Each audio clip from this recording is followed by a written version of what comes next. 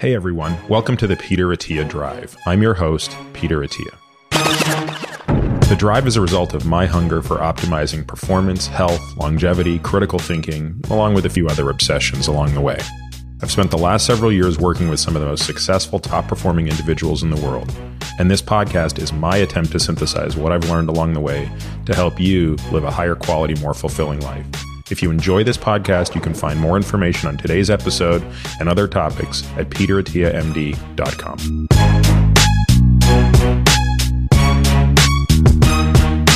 Hey everybody, welcome to this week's episode of The Drive. I'd like to take a couple of minutes to talk about why we don't run ads on this podcast. If you're listening to this, you probably already know, but the two things I care most about professionally are how to live longer and how to live better.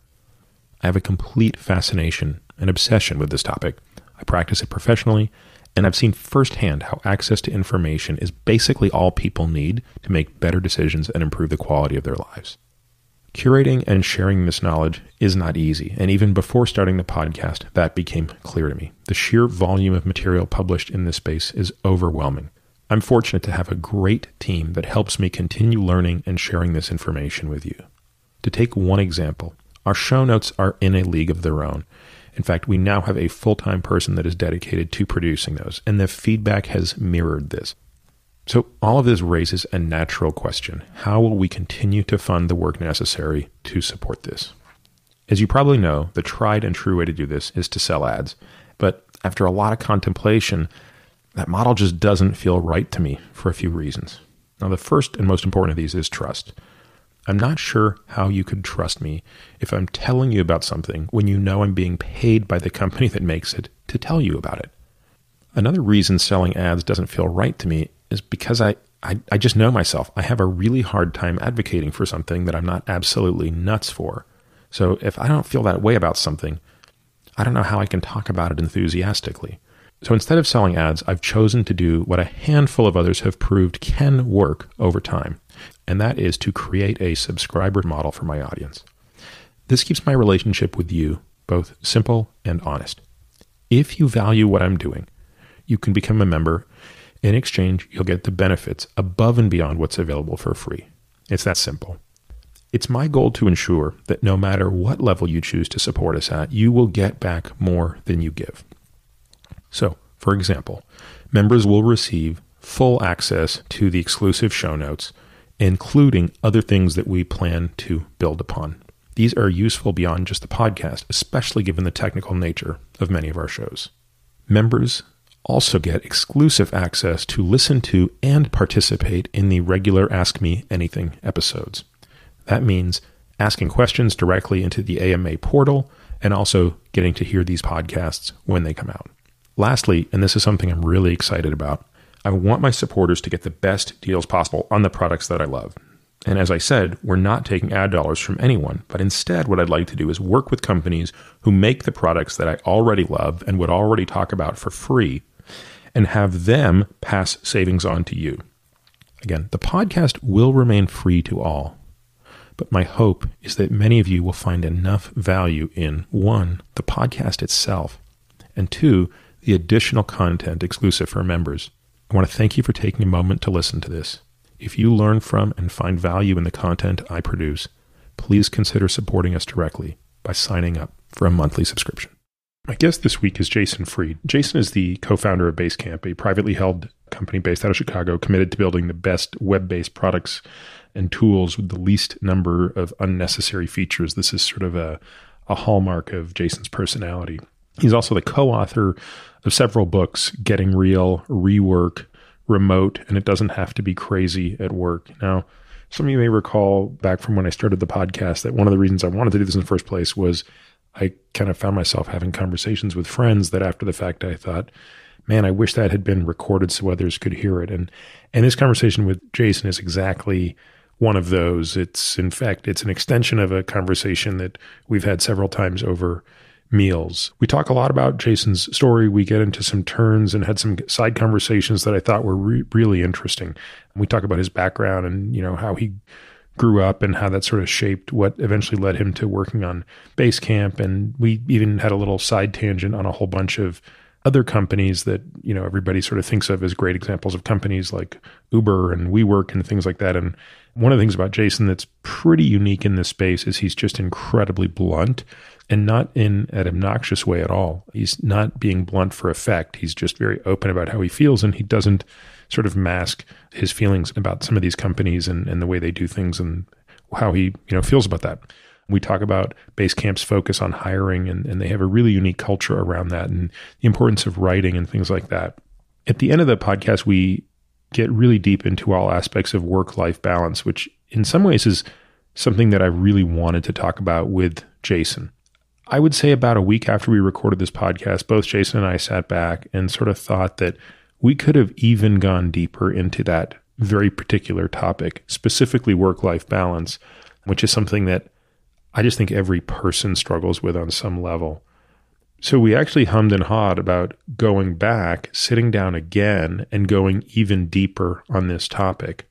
But after kicking the idea around, what we decided to do was something a little cooler, which was set up a special AMA that Jason would do, much in the same way I've done with Matthew Walker, where after this episode, whatever questions you have about anything we talk about, but I think work-life balance is probably the most important thing we talk about here. We're going to take a bunch of questions from our members, and we'll do a specific AMA with Jason that focuses on that. So if you have any questions that we didn't get to or areas that you want to go deeper on, this is a great opportunity to use the AMA to help us put together a follow-up discussion with Jason. So with all that said, please enjoy my conversation with Jason Fried, the first of at least two.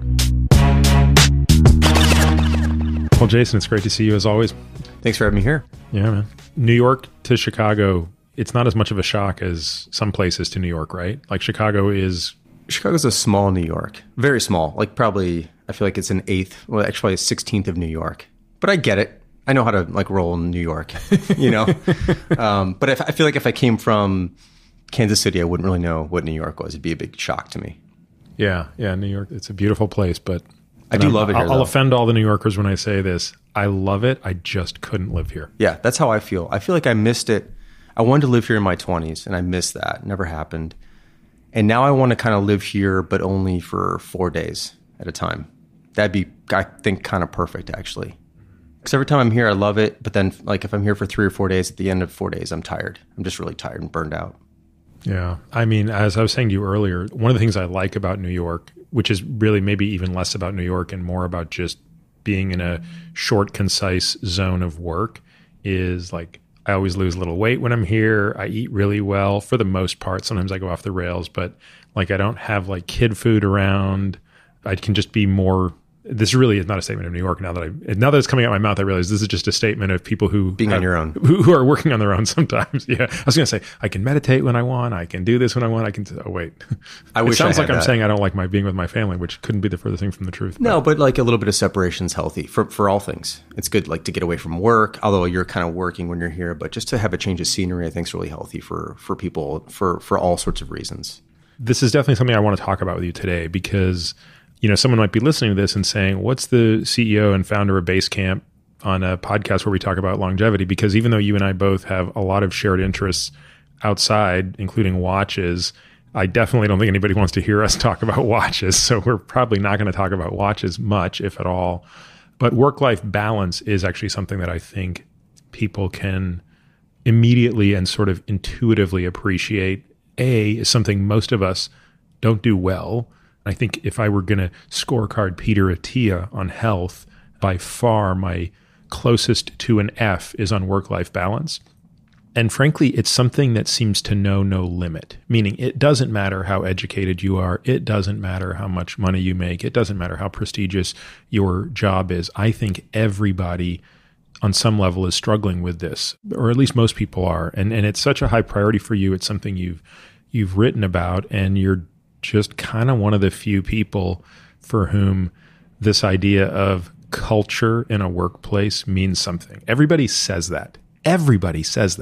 It almost doesn't mean much. So part of me wants to go right there, but I also think part of me thinks the listener who's not familiar with you needs to know a bit of the background. So would you humor me to, if we back up a little bit and explain how you got to be where you are? Yeah, sure. I feel like my career started when I was 14, maybe 13. That's when I was allowed to work. I got a worker's permit. My dad took me to the city hall in the city or town I grew up in. Which was? Deerfield, Illinois, which is about 25 miles north of Chicago. And I went to work at a grocery store, and then I eventually went to work at a shoe store and did some other things. But around that time, I started getting into computers a little bit. My neighbor had a Mac Plus or Mac SE, one of the original, like early all-in-ones. And he showed me the flight simulator, and it blew my mind.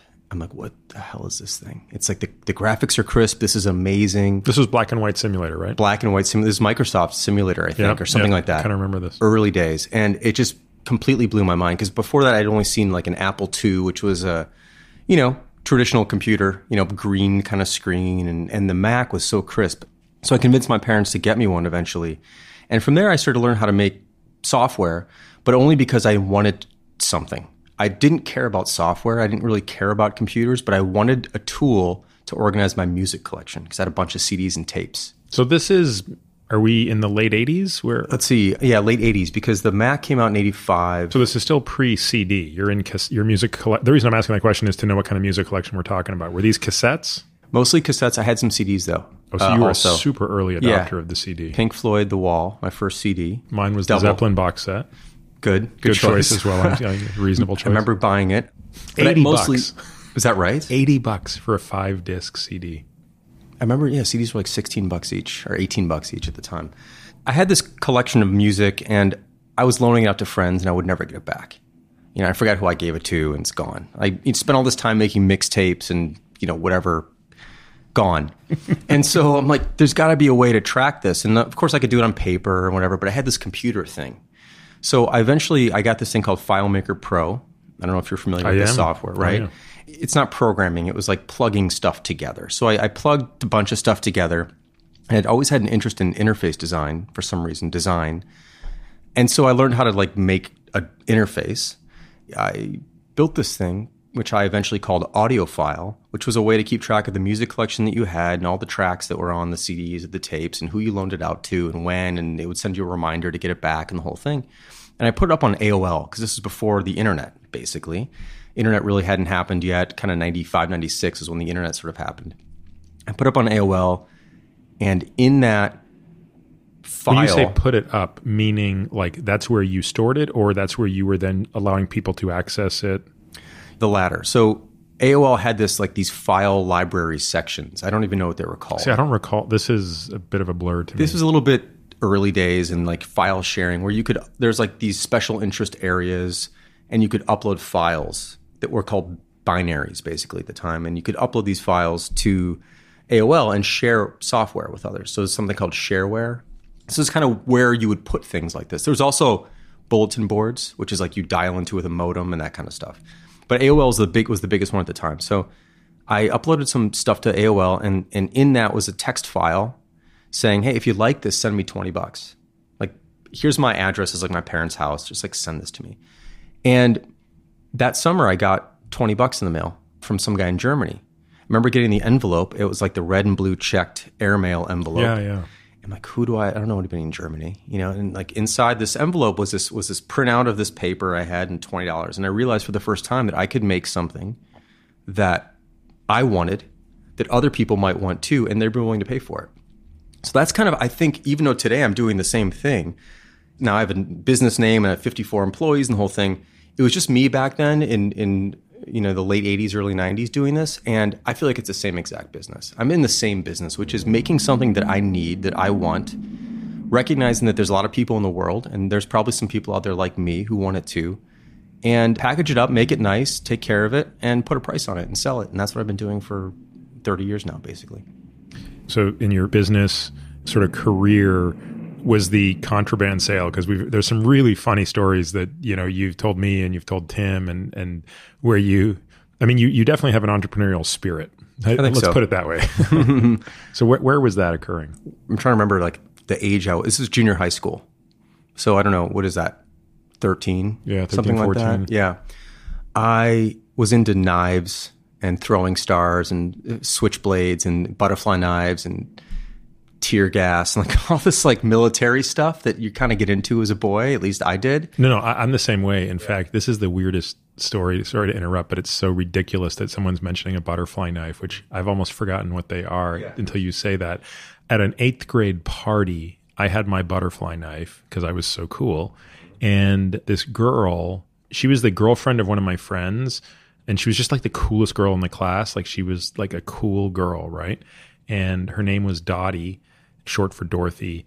And somehow like I let her talk me into carving her initial D into my shoulder with the knife, which she did. And I actually still have this scar on my arm. I still have the D on my right shoulder from that 8th grade party with the butterfly knife. And I didn't see Dottie ended up leaving school and stuff, and we lost track of each other, but I kind of came back into contact with her in 2016. And it was the first thing I showed her. I was like, do you remember this? That is crazy. So someone encouraged you to do that and you did it? That's wild. Yeah. Were you just kind of in this like misty, I'm going to impress this girl thing? Or was there... I mean, the funny thing is, like, I was sort of, my quote unquote, air quote girlfriend at the time was like another girl anyway, who I was really into. So no, I don't even think I was trying to impress Dottie per se, as much as maybe just everybody there. Like, look at, I'm tough enough that I can stand here while a girl grinds a knife into my arm while I bleed and I won't flinch. Wow. You're next level. I mean, I think it speaks to just how it's amazing our species survive sometimes when you think of how stupid someone like me could be. Especially when we all get to be 13, just stupid. And you're no stranger to stupidity, no offense. No stranger to it at all. Yeah, we're in the stupid 13-year-old club, so. Somehow I stumbled on this catalog called the Sportsman's Guide, which was like one of these mail order army supply camping kind of things. I think maybe my dad was on some list and like that showed up or something like that. And I just loved it. How could you not? It was like camo gear and like tactical flashlights and like all this kind of stuff. And I had a job, so I had money because my parents didn't give me any, but I had a good job. A good job selling shoes when I was in tennis rackets. But it was like actually a pretty good paying job because I had a commission and I was a good salesperson. So I could sell enough. And I was making like, I remember $250 in a week. And I bought a bunch of this stuff. That's a ton of money back It was a lot. then. Holy cow. There was a certain tennis racket called the Yamaha Secret 10. And if you sold that racket, you got $10 commission. Now, I didn't play tennis. I'm ashamed of this now. I didn't play tennis, but I told customers I did. And I said, I've never played better than with this Yamaha Secret 10. Such a horrible lie. Like, I feel terrible about it. But anyway, I amassed a small, very, very small fortune, but enough for me to place an order for some stuff that I wanted.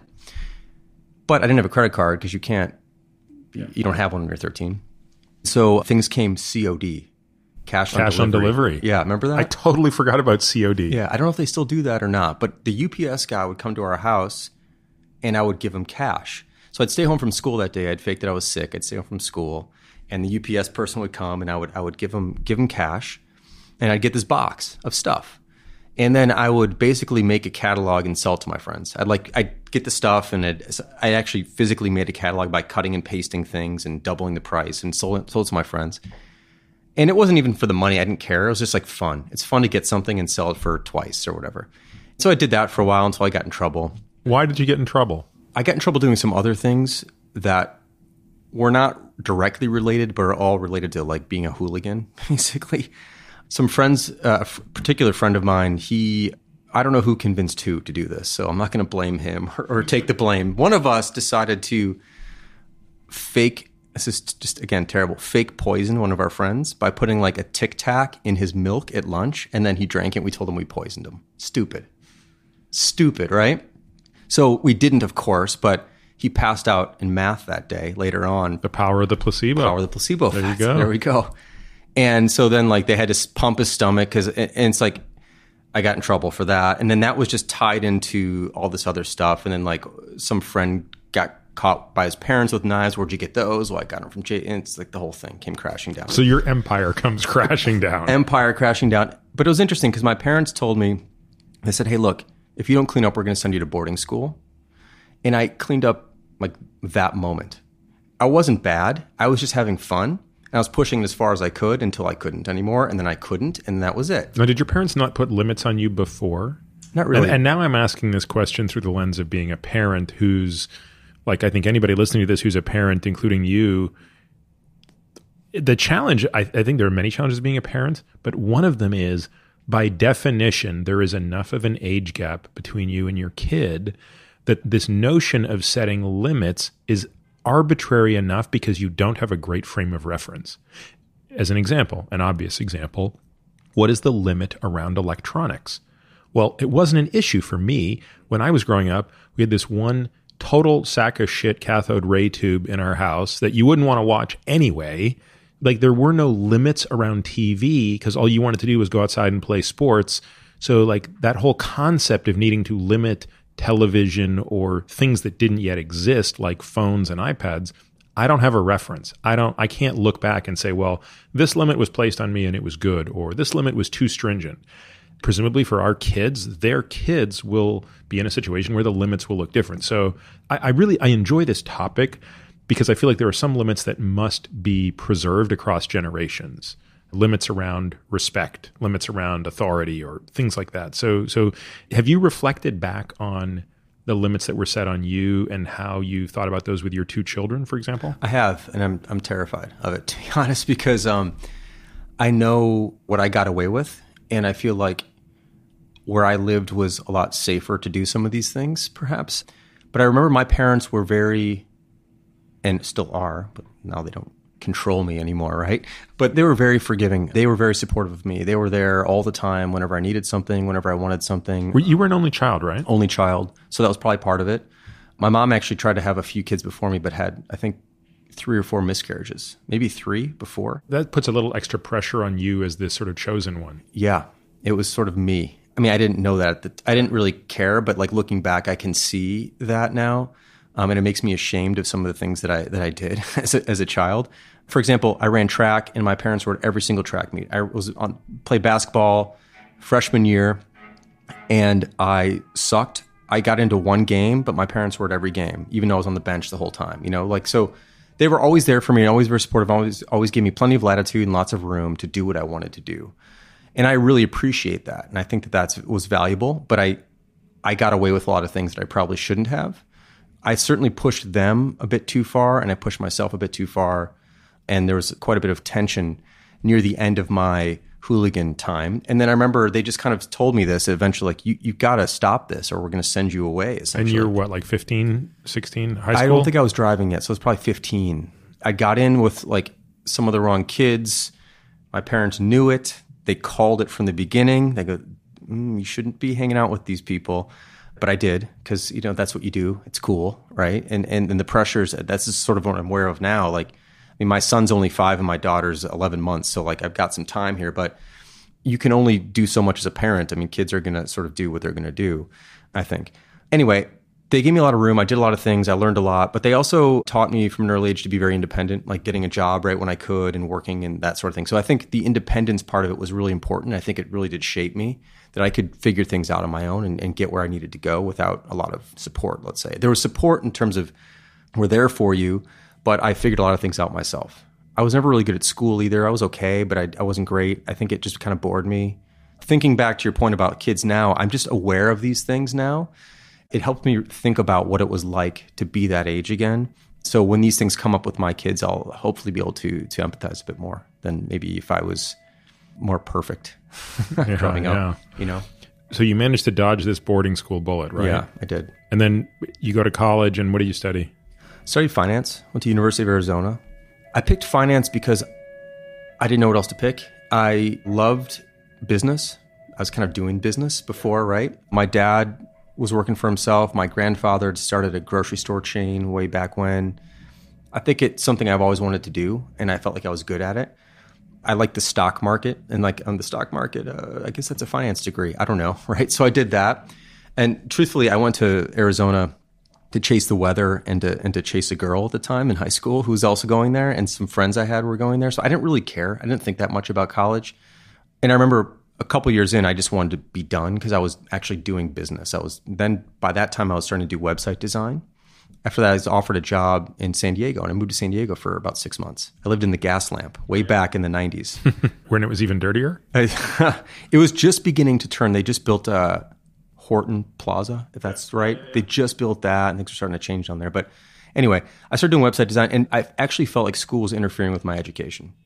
Like I felt like I was learning so much more from doing business and finding clients and delivering work and getting paid or not getting paid and understanding what it's like to work with people in the world, that school began to feel faker and faker to me because everything was very abstract. Everything was not real. The work we were doing, the projects we were doing, they were all manufactured in a way where it just didn't feel like this is like I can learn the real thing. Why would I spend my time doing this? But eventually I finished. But let's pause there for a moment because I'm really curious as to what the real assessment is of this phenomenon that everybody loves to talk about, which is how many of the great entrepreneurs that we think of didn't finish college, right? Everybody loves to tell the story about, Zuckerberg and Jobs and Gates. I'm curious now that you've been in the workforce for a long time, but not only that, but you're so highly attuned to the notion of recruiting talent. Are there a subset of people whose talent is such that going to university or college is truly a waste of time?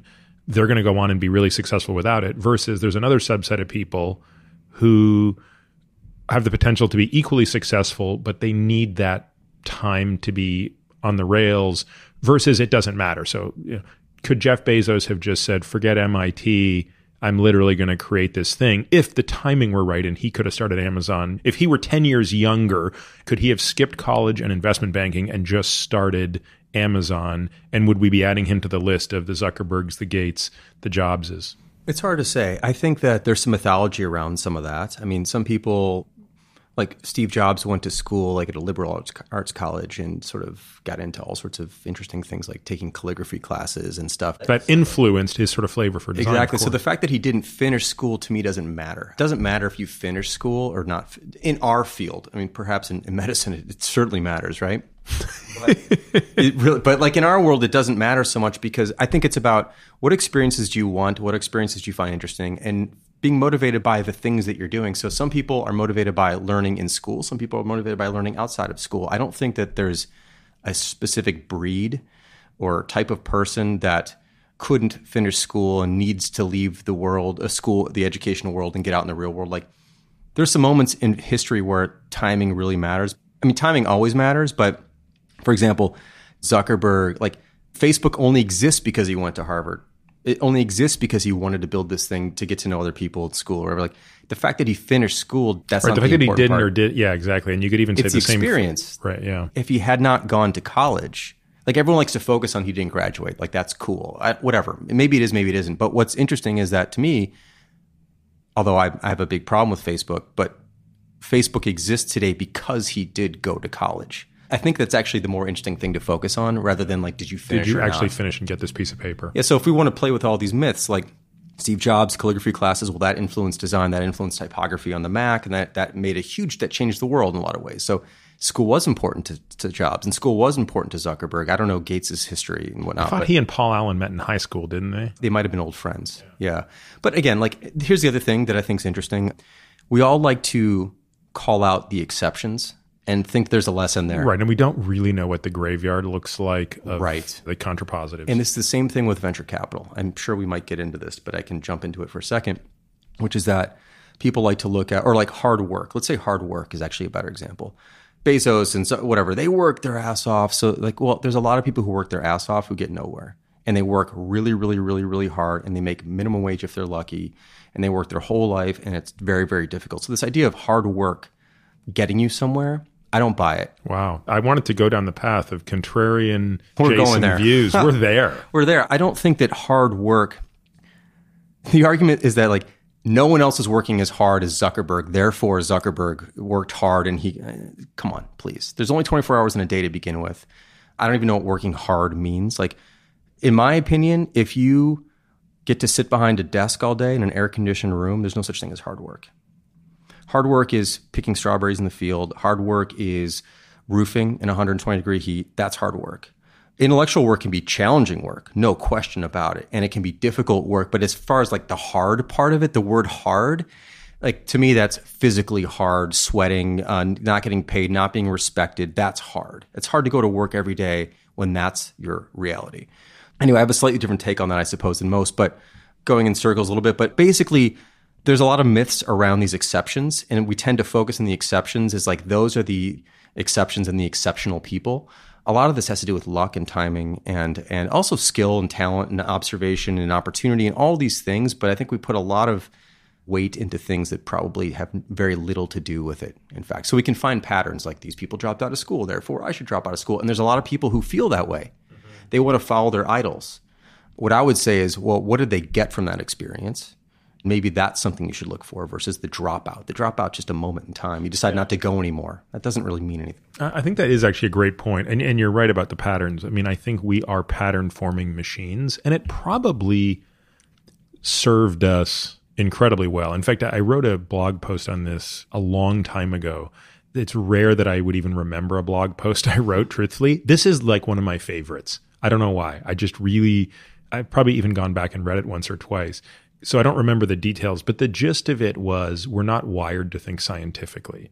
So all of this critical thought stuff, reason, trying to distinguish between correlation and causation, these are incredibly modern phenomena. In fact, you could argue that they represent less than 5 basis points of our genetic existence, meaning for like less than 1/20th of 1% of our genetic existence has been in exposure to the idea of thinking logically, going through formal logic and reason. The scientific method has not even been around for 400 years.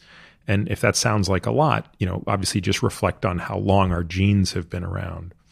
But what has been around for a long time is pattern recognition.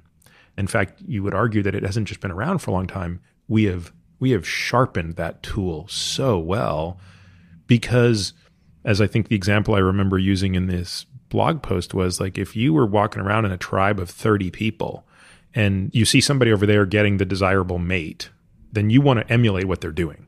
You see somebody over there getting sick, well, presumably whatever he ate or drank, you shouldn't be doing.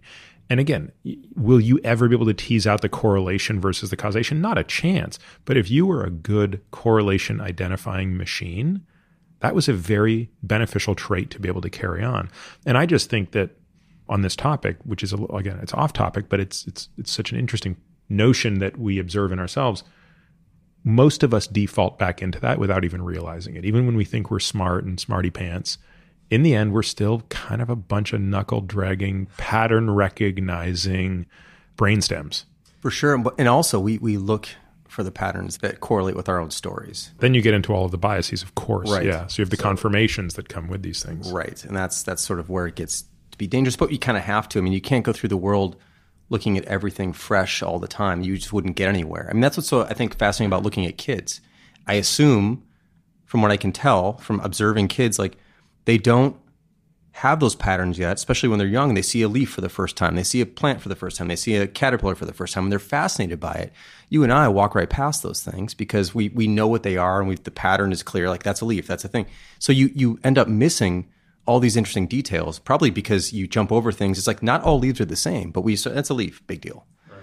But a kid's like, what's this leaf? And what's that leaf? And what's this leaf? And you're like, come on, we got to go. Like, get your shoes on. But they're fascinated by these little things. So I think that we have to, of course, function with patterns or through patterns. But I think oftentimes they end up reinforcing our own wishes. Like we're excited about the person who dropped out of school. Therefore, like we find the patterns, we find the things that line up, and then we can tell our own story that matches with our own internal story. But I try to look for things that are a little bit outside of that because it's a little obvious. Some of these things are really obvious in terms of if you don't dig a little bit deeper, you end up believing the myths. And I think there's a lot of that going on, especially in the entrepreneurial world right now, where people they look to companies like these big companies and they go, well, that's the way we want to build our company. And that's the way we want to be. What they do, they took $100 million. So we should take $100 million. And their founder is whatever. And so we should be that way. And the thing is that I think people follow the wrong pattern. So they're looking at big, huge companies. So they're starting a new business. Let's say there's 3 people in the business or just themselves. And they're looking to like, well, how does Apple do it? Well, Apple's at a totally different scale from where you are. You should not be following their patterns. Those are the wrong patterns to follow. They don't make any sense for you. Just like you wouldn't expect Apple to follow your patterns. Like you're just one person. But we end up following the wrong patterns and doing the wrong things because we want to get what they have, but we don't realize that they started out where we started out too. We just kind of feel like they just jumped to be Apple. And so like, let's just do what they do and we're going to get to where they're going to get. And I just don't think that's usually true. What do you think is sort of among the top mistakes / myths that people starting businesses make? Not even making the looking at Apple model, but looking at other successful startups, looking at like Dropbox or companies where you can say, well, look, I can still remember when they were in their infancy, but look what they're doing now. Like what are some of the common mistakes you see people talking about? I think that most of this stuff is actually luck and timing. And there's clearly talent and skill involved too, but sometimes things just happen at the right time. Meaning most of the successes that we look to as these beacons of brilliance, we're underappreciating how much luck is involved? I think so. Partially because if you just think about it this way, like what if they all started again right now? Like could Dropbox be what Dropbox is 10 years from now, like it is 10 years in? Probably not. And you'd say, well, why not? They could do the exact same thing. Well, because it's a different time and there's different competitive pressures and there's just different timing and there's different economic things going on. If you can't replicate these successes, then there's probably a lot of luck and timing involved in these things. And it's not that people don't pay attention to that. I just don't think they give it enough value. I remember early in my career, I thought there was no such thing as luck. I thought I was hot shit and I knew it all. Where in your life cycle is this? This is in college, post-college? No, post-college, after starting our business. Probably, I gave a talk. We'll have to look this up. I gave a talk at startup school, which was a Y Combinator's thing. I don't remember what year this was. Maybe it was 2007. I'm just guessing. Man, I remember someone asked about luck, and I remember answering, I don't believe in luck. I remember that answer distinctly, and I am so ashamed of saying that, but that was me at the time. And I remember just being like, no, I did this, I did that, we did it this way, it's all intentional, and this happened for a reason, the whole thing. And now I realize that that's probably not true at all. And in fact, if I had to start the business again right now, pretty good chance I wouldn't be able to do it at all. So I think luck and timing has a lot to do with it. And there's multidimensional luck and timing. There's like your time, there's the market's time, there's competitors' time, there's the appetite for the public's time. Like there's a whole bunch of timing things in here. I just don't think people pay enough attention to that. That's number one, or maybe number 2 and 3. The other thing that I think people who start businesses don't realize is that it only gets harder. Business only gets harder. It doesn't get easier. So Basecamp is harder today than it was 20 years ago, Absolutely. 10 years ago. Because we have more people, we have more customers. With those come all sorts of things. Customers, you have expectations, there's more competitors, employees, there's just more people. People are difficult. There's just the notion of doing the same thing for a long period of time and becoming blind to new things, and you're so used to the way you've done things. Is it safe to say it's harder or it's just different? Like I'm trying to think of an example. Like I don't know. Every example I can think of, I can immediately think of a counterexample. But let me give you something kind of more specific then, perhaps, to frame it. I'll hear a lot of entrepreneurs saying like, I'm going to work my ass off now so I don't have to later. The assumption is that if I put in all this time now, it's going to be easier later. So therefore, I don't need to work those kind of hours, or I'll hire people to do that stuff. Yes. Never works out that way. Very rarely. Why is that the case? Well, I don't know. How much of it is the drive to work so hard now under the guise of not having to work hard later? When you get to later, you have failed to address that which it is that's driving you to work so hard in the first place. And so, work expands to fill available time. You just come up with more stuff to do, some of which may not even be necessary. Most of it, I would say, is probably not necessary. I think that one of the reasons why it happens this way is that we just are creatures of habit. So whatever you practice, you get better at. And sometimes you don't even realize you're practicing. But if you're working 80-hour days, you're going to get really good at work, or not 80-hour weeks. 80-hour weeks. You're going to get really, really good at working 80-hour weeks. That's just what you're going to do, 12-hour days. Like that. And then at some point, you're like, that's the only way to do this, right? Because that's what I've done. That's how I've gotten to where I've gotten. And it's because of the hours I put in. And therefore, like if I pull back, like this is all going to fall apart. So that's what we begin to do. And that's how we begin to work. The other thing is I think people underestimate how difficult it is to have employees. I love our employees, but like it's difficult to have employees. Like when you're starting by yourself, it's just you. You make all the calls, you bring someone else on, maybe it's great. Bring the fourth or fifth person on. At some point, there's personality conflicts. Things get a little bit more difficult. And then you have to manage people and you have to hire managers. And then you're a little bit out of the loop. And before you know it, you own the business, but you're the last to know everything that's important about the business. You don't know what people are upset. You don't know what's going on. You're so far removed from it. And this is what happens. And I think business just gets harder. It does also just become different. So there's just the difference that's true. But I think it becomes harder. And I don't think people realize that. And so I just see people going into things not recognizing that and just assuming that they can be self-destructive in the short term because in the long term, it'll be worth it. And I just haven't really seen a lot of that play out. I see a lot of people actually ultimately destructing themselves and destroying themselves and then maybe selling their business or getting out and then trying to come back and never being able to do it again. So the other thing I would say, I don't know what number I'm on here, if there's even numbers, but I would say like if lightning strikes, like keep that lightning in the bottle. Like there's a lot of people who are serial entrepreneurs. I'm not one of those people. I don't believe in that necessarily. I think if you are lucky enough to have a hit, ride it out until it's over versus stop and try and do it again. Chances are very slim that you're gonna be able to do it again if you actually truly have a hit. So I'm not ashamed to say, I don't think I could do this again. I'm totally comfortable with that. A lot of entrepreneurs feel like they need to prove something to someone or themselves that they can do it over and over and over. That's just not me. So I think putting that idea out there is a good alternative because a lot of people think that starting a business, selling it 5 years in, doing another one, selling it 5 years in is like the way to make a career. I think the way to make a career is to stay in business, not to get out of business. Now, again, is it possible that there's just a different itch that's being scratched? I mean, I want to come back to sort of this because, your motivation is, it's clearly not driven by some exit. I mean, Basecamp's a private company, Yeah, right? very, There are very probably, private. how many times a year are you asked, when are you going to take this company public? Probably not that much anymore. Not that much because you've made the answer very clear, yeah. I get an email or two every week from a VC firm or private equity firm or whatever wanting to invest. And the answer is always no. I don't want that pressure on me. Like the other thing I think that becomes clear or has become clear for me, and by the way, everything I'm saying is my point of view. None of these are facts. Like this is just what I'm saying is that people end up making things really hard on themselves. I don't think business is that difficult if you don't make it hard on yourself. But people make it, they grow too fast. They raise money from the outside. They put unnecessary expectations on themselves. They are forced into a growth track where they have to grow and they have to produce returns.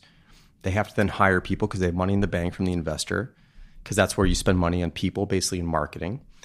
And then you get ahead of yourself and you're over your skis and now you're screwed. You're in trouble. So now you have to keep fueling the growth and raising more money. And it's like, I've talked to a bunch of people who've done this and they all pine for the good old days when they were a group of 8 people just doing it right. I mean, it sort of got out of control for them. So I see that happening a lot too. And I think this is like self-destructive behavior, even though people don't necessarily see it that way. They see it as like business building. But a lot of businesses are destructed and destroyed by unreasonable expectations of growth and having too much money in the bank. Something I've talked about before is that making money is a skill, just like playing guitar is a skill, just like anything is a skill. And if you want to get good at it, you have to practice it. In our industry, in the software industry, a lot of companies will lose money for years and years and years. And they think they actually say like, we can just pull the lever and become profitable whenever we want. That would be like saying you can walk on stage and just play guitar really well whenever you want. You can't. You have to practice. So you have to practice making money, which means that if you keep borrowing money and keep having other people fund your operations and you don't have to get in the black, then when are you going to get good at this skill? And to me, like an entrepreneur needs to be able to make money. They need to be able to make their own fuel, need to be able to make their own food and their own water. That's what profit is. And profit's the only thing that keeps you in business, ultimately. And if you have to rely on other people to provide that fuel for you, I think you're at a real disadvantage. And I think you're putting undue pressure on yourself. So let's use an example that's very top of mind because it's somewhat recent, which is Uber, right? So yeah, terrible business. Uber's not profitable, but the story is it could be profitable at any moment. It just has to choose profitability over growth, right? Well, it's a great example because it's a textbook terrible business. Everyone thinks it's a great success. It's horrible. They lost, $1.8 billion last year on $11 billion in revenue or whatever it is.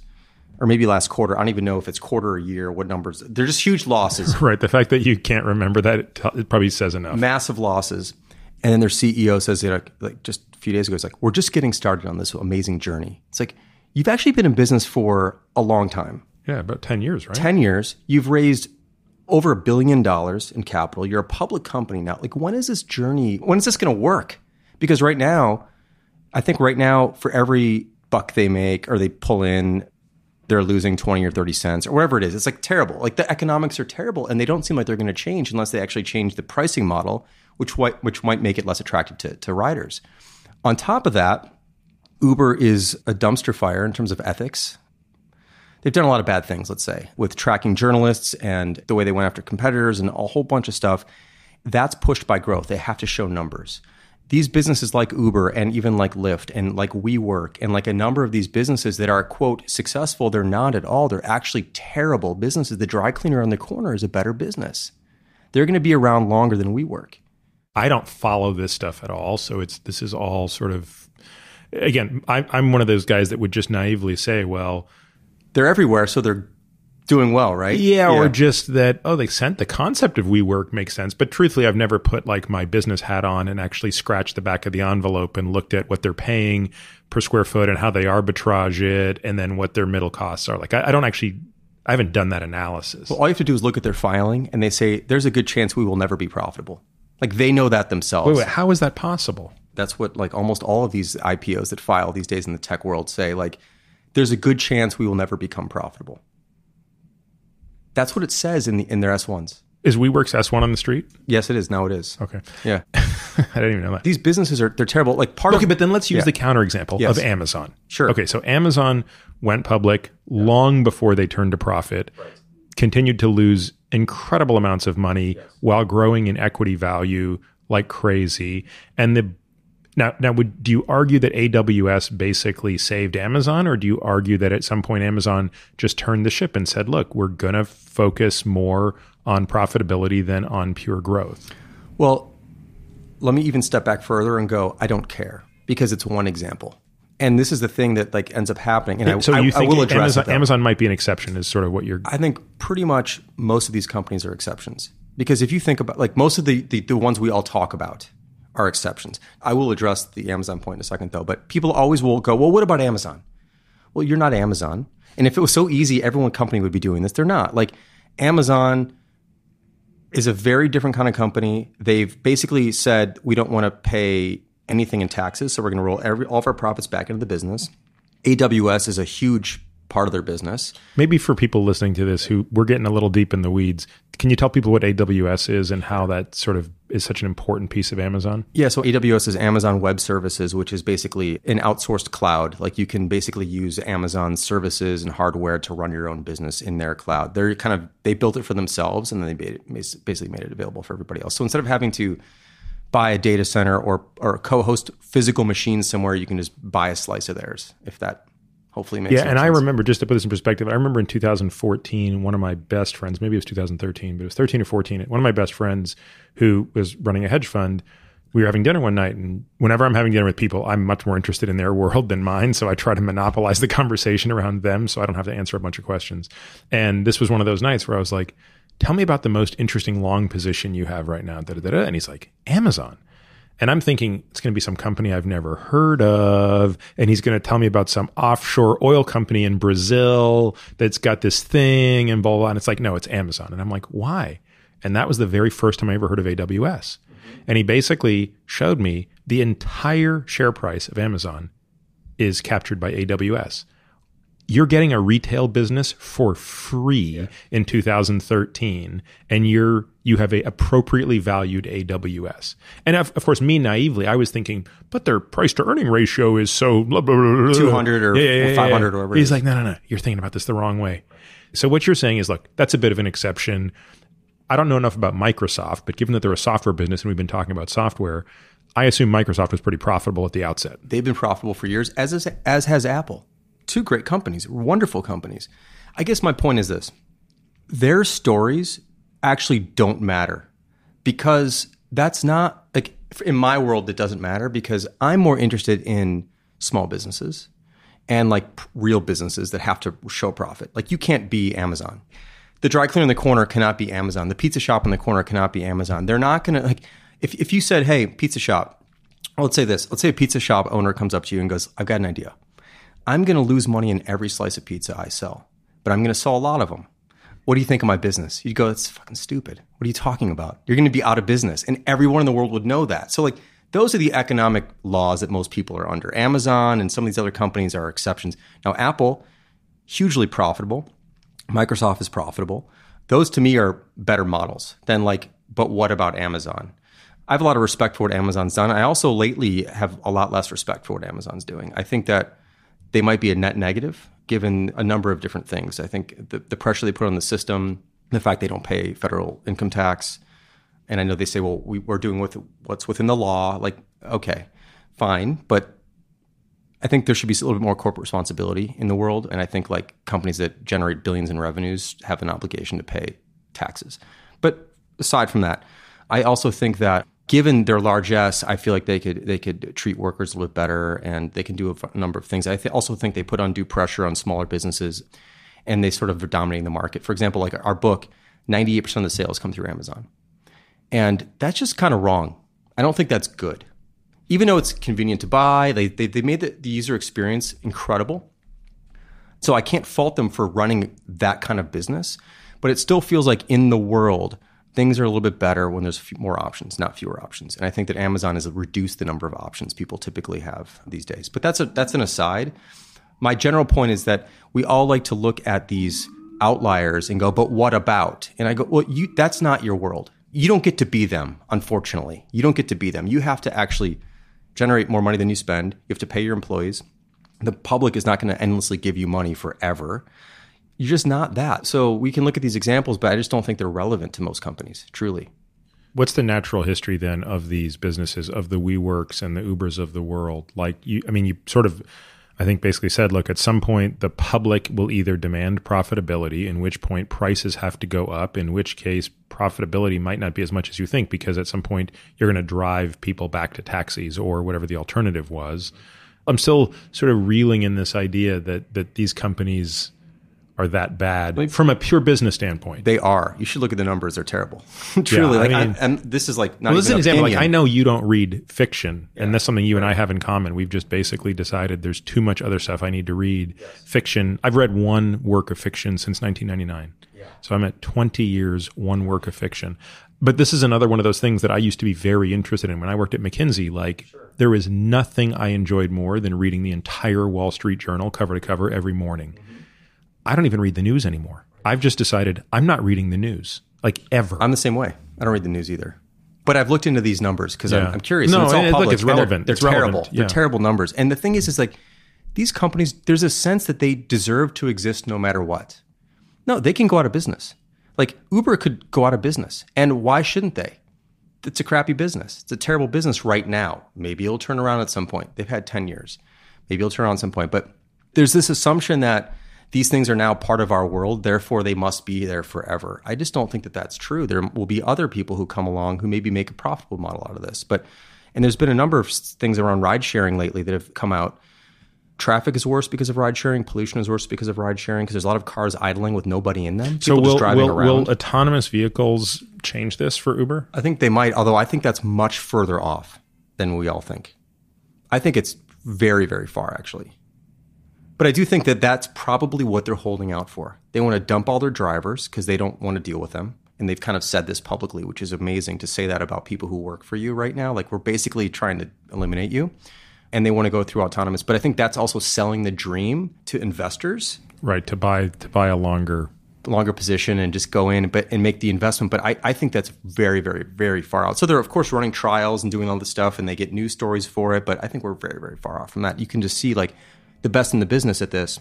Tesla, we don't have one now, but we had one. And their autopilot, like, it's actually a crime to call it autopilot. I think they shouldn't have called it that. That's part of the problem. The expectations are wrong. It's not autopilot. It's like assisted driving, and it's really quite good at that. But to leave your hands off the wheel and trust the thing, which is what autopilot would basically suggest, you're going to kill yourself. So if they're the best in the game, and that's where they're currently at, maybe there's some massive technological advances around the corner that we don't see, or over the hill, whatever. But as it is today, we're nowhere near autonomous vehicles. Like, really driving on the streets with human beings and pedestrians and bicyclists and all that stuff. I just don't think it's anywhere close. Yeah, that's sort of been my uninformed I guess bias would be the only way to describe it, which is I think the problem is way harder than it's being sold because it's way more asymmetric. Yes. And I think it's easier if you, for example, I don't have to think, it would be easier if you had like dedicated roads only for autonomous vehicles where they would all behave the same way and follow the same rules. Well, not only that, and if each car could be autonomous overnight. Right. In other words, if you could immediately allow every vehicle to communicate with every other vehicle and you could eliminate all of the humans simultaneously, I think that's actually easier to imagine than a gradual transition where you infuse in autonomous vehicles, you know, and there's a point when like 7% of them are autonomous and 93% are driven by knuckleheads. Yes. Well, the 93% of us who are knuckleheads driving cars, I just don't know if AI is good enough to fully understand the depths of our stupidity. I totally agree. So it's the phasing in, which seems like that's the part that I struggle with. Decades and decades away. I agree. If there was dedicated lanes where all the cars talk to each other and they all followed the same rules and they all had the same language, different story. But that's not the story. Like, we can't build more roads right now. Like, where are you going to build roads in Manhattan? Like, where's that going to happen? So they're going to have to phase in. And that, I think, is really far away. But anyway, WeWork, Lyft, Uber, look at the economics, terrible businesses. Uber and Lyft, I mean, the public markets are saying these are actually quite bad. They're down quite a bit off their highs when they IPO'd. So like, people are starting to wake up to this and they're saying, I don't think there's anything here. The funny thing is, like, I love talking about this stuff so much, and I realize there's probably somebody at this point in the podcast saying, what in the world does this have to do with anything that I want to hear these guys talk about? So let's go back to post-college. You're doing some software stuff, right? Mm-hmm. Website design. Website design. You ever get any interesting feedback on website design? I did.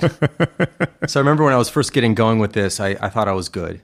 There was this award thing back then. I think it was called High Five Awards, something like that. And back then, this is before you had like WordPress where people could basically take a template and tweet. You're doing this from scratch. From scratch. This is like writing basic HTML website code, basic stuff. This is mid to late 90s? This was about 95, 96 is when I started doing this stuff. Because that's kind of when the web became visual. Before that, it was like mostly text-based.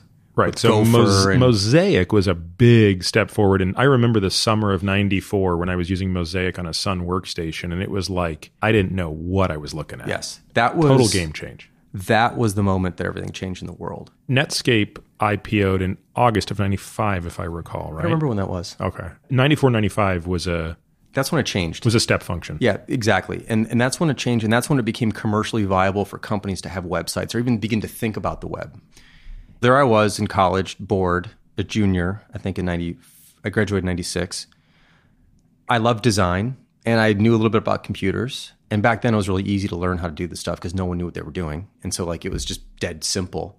Today it's really hard. Another example, like today, could I pick up what I know today? Probably not. It's really hard. I mean, yeah, I could, but like everything's got more complicated.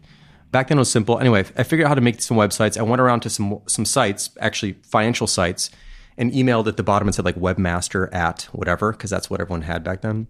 So I'd email these people and say, hey, I like your site, but I think I could make it look better. Like, will you give me a shot? A couple of them replied yes. And so I did some simple work. First job I ever had was like $600 doing some guy's website. Actually a guy named Tim, I forget his last name, but it was called Profit Data Services. He's actually based out of San Diego. Tim Knight was his name. He's still around, actually, doing this stuff. But anyway, he gave me a shot and I did some work for him. And I did some work for another guy named Keith Cruikshank in San Diego and started doing more work for him. And then he offered me a job when I graduated from college in 96.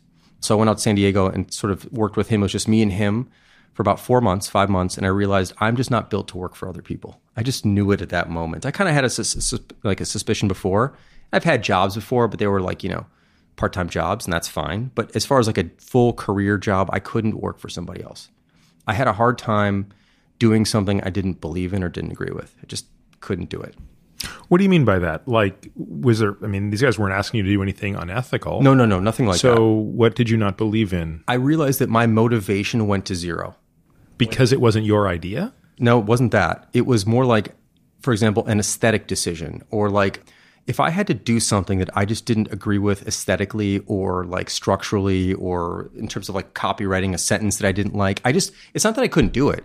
It's just my motivation went to zero. I just didn't want to do it. Oh, so it wasn't about you having a boss. It was about you having a client. If I'm your client and I say, Jason, you probably noticed the Atia medical website sucks. can you help me redo it? Is the issue that I would say, well, I much prefer to have serif fonts here, but sans serif fonts here. And if you thought that was wrong, you just couldn't do it? Or is it that I'm talking to a guy between us who's telling you what I'm telling him? It's not the client side. I'm okay with working with clients. It was more the boss situation. And it wasn't this fellow named Keith, who was a great guy. It wasn't that. It was just purely a function of motivation. I realized that I don't want to spend my day on something I feel like I begrudgingly have to do if I don't have the intrinsic motivation to get it done. Like if I just like, for example, with writing, like I love writing. If I had to write a sentence in a certain way just to appease somebody because they were paying me, like it was my job, I would write the sentence, but I'd be miserable by the end of the day. I'm like, why am I doing this? Like, why am I spending my day doing things I don't want to do and I don't agree with? That, like, you can do that once or twice or 5 times, of course, but like when that became something that was clear to me that we had aesthetic differences with my boss. We had like just fundamental principle outlook differences around the work itself. Yeah, I could do the work, but I didn't want to do the work. And if I didn't want to do the work, why was I doing it? Why was I wasting his time? Why was I wasting other people's time? Why was I wasting my time? I realized that I have to be motivated by the work itself. That's what drives me. It's not the money. It's not success. It's like I get the pleasure. It's like Feynman. Like the pleasure is in pleasuring to find the thing out, right? It's not the awards. It's that. And so for me, that's what it was. And if I have to do something I just didn't enjoy, motivation was gone. And if you don't have that, you're screwed, because then there's no carrot that can pull you along. I mean, they can pull you along in the short term, but long term can't. So, which I want to come back to this theme, by the way, at Basecamp, but let's keep going with this story. So I quit, lived in San Diego for a few more months, moved back home to Chicago, and then started doing freelance website design on my own. Which in the mid-90s looks like what? How are you finding clients? Same way I did before, which was that I would just reach out to people who had websites, because everyone's website at that time. But how are you finding the people who don't have websites? Aren't they the people that need you even more? No, so I've never focused on that. I always focused on redesigning, because I felt like I could show an improvement. If there's context, certainly there's always context from 0 to nothing, but I felt like I had the ability to take something that someone had and elevate it, basically, in a way where they'd be like, I want that version of the thing that I have. So I always have focused on redesigns. So I would go to websites that I used and I'd find out how to get in touch with the owner and say, hey, sometimes I would send them like a free mock-up that I would make or something and say, here's what I would do with your thing. And eventually you get a few clients and sometimes you don't have any. So you make up a fake client, design something yourself and show someone something. This is what I would do to this bank if I could, which is something we eventually did at our company, where we did this whole thing called the Better Project, where I was so frustrated with how FedEx's website worked that I just redesigned it for myself. I mean, I couldn't use it because it wasn't FedEx's website, but I made a mock-up of it. This is how you'd want it to be. It's how I'd want it to be. And we got a lot of publicity over doing like better FedEx, better bank, better car interface, better PayPal. We didn't get hired by these companies, but it was a way for us to show what we could do if we had the chance. And so sometimes you have to create your own clients. That's what I kind of did too, and sort of got that word out there. And then word sort of spread, and it was just me. So my costs were zero. My rent, I was paying $900 a month to live. I lived and worked in the same place, of course. My costs were zero, basically. Not zero, but $900. So I could cover that. This is one of my things. I never get ahead of myself. I never spend more than I make. I never put myself in a bad position. I'm a believer in risk, but never putting yourself at risk, which is a different... So differentiate those for me. Risk is like taking a shot that if it doesn't work, no big deal. And we do that all the time at Basecamp. But what I will not do is bet the company on something. I mean, maybe I would figure out that I've done that looking back if something didn't work, but I would not knowingly go into something and go, this has to work. We're going all in on this or else, like it's over. And this is another great example of history is littered with these hero stories of betting the company on, what was Apple bet on? I mean, Apple was bet on the Mac. Yes, it was. The re-release of the Mac in 97 was the entire... I mean, that company was hemorrhaging cash when Jobs came back. Disaster. And they bet big. They had to bet. Now, in retrospect, was that... I mean, is there a survivor? Right Well, yes, but but remember Annie Duke? I don't know if you ever heard the podcast I did with her. I mean, Annie, I think, does this great job of differentiating outcome from process and stuff like that. But in retrospect, do we still think like if there were 1,000 universes with 1,000 apples all in the same position and the company was bet do like 800 of them work out well? Or did we see one of just 75 of 1,000 that worked out well? Well, I think there could have been, of course, a bunch of different outcomes. Microsoft could have bought them. Someone else could have bought them. But looking around this table right now, I have an iPhone, you have an iPhone, you have an iPad. These things would not have existed in the world had Apple not made that initial bet with the Bondi Blue iMac. So all those things led to these things, whether or not that's good or bad. You're just saying it's not in your person. Like that's your type of leadership is not designed to be in that moment. Maybe the way Jobs was the right guy for that role. Yes, although I will also admit that I haven't been in a position where I had to do that. And that's sort of partially intentionally and also perhaps by luck. But Jobs came back. He had nothing to lose. Apple was dying. You could almost say, like, what else were you going to do? Why come back and do the same thing? Make another Newton? Yeah, make another Newton, which didn't really pan out. Although some of those ideas were very prescient, right? Yeah. No, amazing. That was totally not his. Yeah, right. But anyway, like looking back on it, of course, it was the right move. But there's a bunch of littered, history's littered with the companies that tried it. But for me, I just don't see the point. Like I'm all about the odds. What are the odds? Like with any decision I make, I don't really think probabilistically necessarily, but I do think about it in a broad sense. Like, what if this goes wrong? Like David's my co-founder, my business partner. We always talk about this. Like, what if this doesn't work? What's the worst that's going to happen? And it's like, well, like we're making a new product right now. Okay. We have Basecamp. We're going to do another product. What if we spend a year building this other product? What if it doesn't work out? Then we spent a year building it and we're not going to go out of business because of it. We still have a very healthy business with Basecamp. It's still growing. We're fine. The worst that can happen is we spend a year. If we spent 10 years, that'd be a problem. If we spent 7 years, that'd be a problem. But we can afford to spend a year on this. I'm not going to do something I cannot afford to do. I just don't see the point in it. Like I'm more for self-preservation. I don't need to like hit the grand slam. Like I want to keep doing this. Like I found my dream job, which is running my own business. Why would I want to put that at risk? Now, you could say, if you don't take more risks, someone's going to beat you. And I would say, you're probably right. And at some point we will lose and our company will go out of business and the company will die. And that's what happens to every single company in the world, essentially, except like there's some Japanese companies that have been around like 40 generations or whatever. Companies die and that's okay too. This stuff doesn't have to last forever. But if we look back, David and I have talked about this too, like let's say in 6 years, it just peters out. Well, that would suck. But also like that's a 26-year run. That's not so bad. So I always tend to look at it that way. But I also want to stay in business. So I don't want to take the risks that could put us out of business. I want to just take risks, but not put ourselves at risk. So that's kind of, I don't know if that defines it well enough, but that's how I think about these things. So before Basecamp, now going back to the mid-90s, you're one-stop shop, you're one-man, $900 apartment guy. And then how's that going? I mean, the story I'm pushing you to is this funny submission to a contest. Okay. Yeah. So around that time, I thought I was good. I mean, I was good enough for clients. They were paying me and I was staying afloat and this is great. There was this award site and I was sort of excited about it because I wanted an award. Like I wanted to be recognized, which is like a very human fundamental thing. Now, since then, I've realized awards are nothing I'm interested in. But at the time I was young and like excited to be on the scene, right? Get someone else's approval.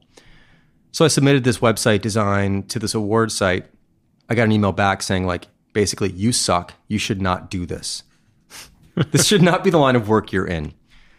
I think maybe some people would be destroyed by that, but I've always felt that to be motivation. Like, okay, let me show you what I can do. But like, I didn't care about this guy. Did you see a grain of truth in the feedback? Did you think? No, I didn't believe it. I thought I was good. I thought I was good at what I did. I am good at what I do. And I thought so. But like, what I realized was that like, everyone's opinion is purely subjective, especially when it comes to this kind of stuff. Like, this is just a guy. I don't even know this guy. Why should I let this guy piss me off? But he did. Like, now I look back at that and go, why would I ever let someone else take my mind over like that and make me upset at his opinion? Who cares about his opinion? But he was sort of seen as the rainmaker kind of type at the time. So I didn't get that award. But it just motivated me. Like, I've always been motivated by that. Like, if someone thinks I'm not good at something or can't do something, like that fires me up. It doesn't piss me off. I mean, it pisses me off, but it doesn't make me upset. So it's sort of a productive channeling of, or at least a quasi-productive channeling. Except you could say it's revengeful, which is not productive in that regard. But like, I wouldn't do it to shove it in his face. That's not why I would ever do it. I would do it because like, I think I am good. It just motivated me to keep working at that. So I got better and better and better. Eventually, how do you hone a craft like that where you're on it's the Wild West still? Yeah. practice. You just keep doing it, and then you find your aesthetic, you find your eye, you find what you're good at, and what you're not good at, and you kind of double down. So for me, what I was good at was I actually wasn't very good at making. I'm not a trained designer, so I couldn't make sophisticated three-dimensional designy things, right? What I was really good at was laying out copy or writing copy, laying out text, laying out simple graphics so things were orderly and structured in a way where people who hit the site will go, I understand what this company is selling. Because a lot of companies have a really hard time explaining themselves and helping people get to the thing that they're trying to sell. They just can't explain their own thing. They're too close to it. So I got really good at that because that was what was within my ability. That was it. I didn't have the desire to flex outside of that. I'm like, let me just get good at what I'm good at. Like, why do I need to get good at everything? Like, let me get good at that. So I kept doing that, got really quite good at it. Eventually hired another person because I got a really big gig. Somehow I won this gig for Getty Images, which is a big, huge company. Yeah, they make the stock photos and stuff like that. Yeah. They're launching this new service called Getty One, which was the first aggregate. They had a bunch of different stock photo libraries. And you had to search all the separate stock photo libraries to find a picture of the Empire State Building or something. So Getty One was going to be a new site where they aggregated all their results into one place. It was just me at the time. I won the gig to design that site actually from scratch because they didn't have that site. But they had an identity and they had some other stuff. But I beat out a bunch of big companies and someone really took a bet on me, made a bet on me. And so I ended up hiring my first employee then, a guy named Matt Linderman, who lives here in New York now. And he was with me for like 12 years after that. We worked together for a long time. And that was my first employee. From that, we grew very slowly. And how did that become Basecamp? Is that the vehicle that became Basecamp? No, well, eventually. So the company was called 37 Signals at the time. And we started getting busier and busier and doing more and more projects. And then we needed a better way to manage the work that we were doing because we were managing our projects using email at the time and phone calls and in-person meetings and paper and like stuff was slipping through the cracks and we couldn't figure out where things were. I didn't know where to find something. Someone else put something in the wrong place. Like you can't work that way. You can kind of work that way for a minute and then an hour later it's a total mess. So we built Basecamp. Like when I built my audio product, we built Basecamp for ourselves, for our own specific needs. Didn't even realize it was going to be a product, but then we used it with our clients and they said, hey, what is this thing you're using? We have projects too. Can we use this thing to manage your... We're like, no, it's just this thing. And then eventually enough people ask and you're like, there's a product here. We tightened it up, cleaned it up, put a price on it, put it out in the market, called it Basecamp on February 5th, 2004, which happened to be the same day Facebook launched, interestingly enough. About a year and a half later, it was making more money for us than website design. So we stopped doing website design and transitioned to do software entirely. I'm skipping over a few things like when I met David, my business partner and stuff, but he was a student at Copenhagen Business School. He's from Denmark. I hired him to do some projects before that, and then we ended up building Basecamp together. So he did the back end of Basecamp, and I did the front end design, along with another person we had at the company. That's what happened. But it wasn't a plan. I don't plan. I don't have goals. Yeah, I'm not that kind of person. This is the next thing I want to ask you about is you very famously said you don't set goals. I'm not a goal-driven person. So how does that work? How doesn't it work? I mean, it works. Well, you're talking to a guy like, so by contrast, like everything in my life seems to be about a goal or something. And so when I was in high school, every day I would wake up and write anew my goals because sometimes they would change a little bit. So I would have a goal. I don't know how this really started, but I had goals in what I perceived as all areas of physical fitness. So I wanted to run 5-minute miles. So 5 miles in 25 minutes was a goal.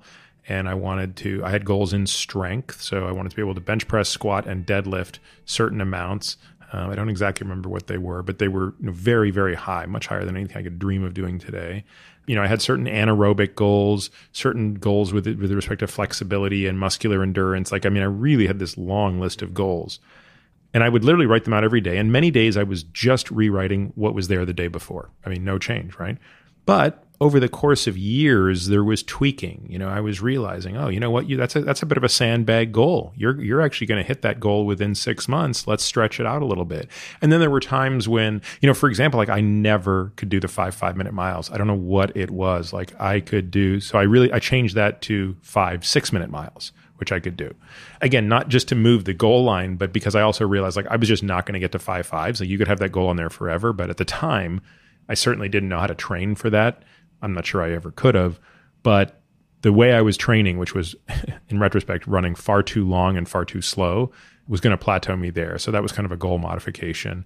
Basically, that has sort of stayed with me forever, that habit. I don't think I'm as literal. Today, I don't actually write them down on Post-it notes anymore. But, then in college, I wanted to be able to spend, this summer, I would wanted to go through the entire book of integrals and know how to derive every single interval and all these sort of things. So no, for me, it's like everything in life comes down to these goals. And I still do have a to-do list, which is kind of a mini goal list of, I have a daily, weekly, and then non-time constraint personal and non-time constraint professional to-do list. So yeah, this is a totally foreign concept to me. People should do what motivates them. What I realized was that goals don't motivate me because goals turn into one of maybe three things. Like one is just disappointment. You don't hit it, and then you're disappointed. Like, I'm not sure I want to do something that ends in disappointment. Like, why should I even set myself up for ending up in disappointment? Two, you end up just like hitting it and then setting a new one. Mm-hmm. So you're on a treadmill. You're on the treadmill of like forever setting these fake numbers. I mean, you guess like 5-minute mile, like that's just a round number. It's easy to say, but like, what does it mean? Why is that better than a 5:12 mile? Yeah. What does it mean? The other one is that you end up, I think, just kind of chasing things without really thinking about it. My feeling is that I had some experiences where I didn't realize this until later, but for a while I did want to run like certain times. You go out for a run, and let's say you want to run a 6-minute mile, like recreationally. You go out for a run, you want to set a 6-minute mile, you wear your watch, you time it, and you end up getting like a 6:06 or something, or 6:08 or whatever. You didn't hit your goal. You're disappointed. Now you could say, well, I'm not, because next time I'll get it. But like at some point you're like, fuck, I didn't get this number. That's like the wrong way to frame it. The better question is like, did I enjoy the run? Did I get some fresh air? Did I move my body? Did I feel challenged to some degree? Like, if I did all of those things, what does the number have to do with anything? The number is nothing. It doesn't mean a single thing. A 6 versus a 6:06. It's different if you're like an athlete, like training for something, you need to beat someone else's time. Okay, that's a different story, but I'm not that. So why should I focus on trying to hit a fake number? Why not try to hit things like, did I have a good time today? Did I get outside and run for 45 minutes and get my heart going? Did I enjoy myself? Did I get a break? Did I get to think about some things? Like, those are the things that are more interesting to me. So there's that side of it. The other side of it is, I just want to do the best work I can anyway. So because I want to run a 5-minute or 6-minute or 7-minute, like, I'm just going to run the best I can anyway. I don't need the number to tell me what that is. This is maybe tying back to the whole thing. One of the reasons why I quit that job is, if I'm not motivated by the work itself, it doesn't matter. I have to enjoy the work. And for me, the pleasure is the thing itself. Just doing the best I can on any given day and just like seeing where it comes out. Like, who cares? But that's not necessarily incongruent with having a goal, right? So let's use your health as an example, because that's something we obviously talk about, right? Which is, again, putting semantics aside, if we're going to take the word goal off the table, you have objectives. Correct. I mean, I want to go in a certain direction. Yeah. Well, also, I think, wouldn't it be even more than that? I mean, don't you have a model for, or in your mind's eye, a sense of what the 85-year-old Jason should be able to do? What does success look like when you're 85? This is kind of this backcasting idea from Annie Duke, right? Don't think about how many miles you have to run tomorrow or how much weight you need to lift next month or next week, but think about what the win state looks like at 85. Not that that's the end of your life, but let's just use that as a point in time.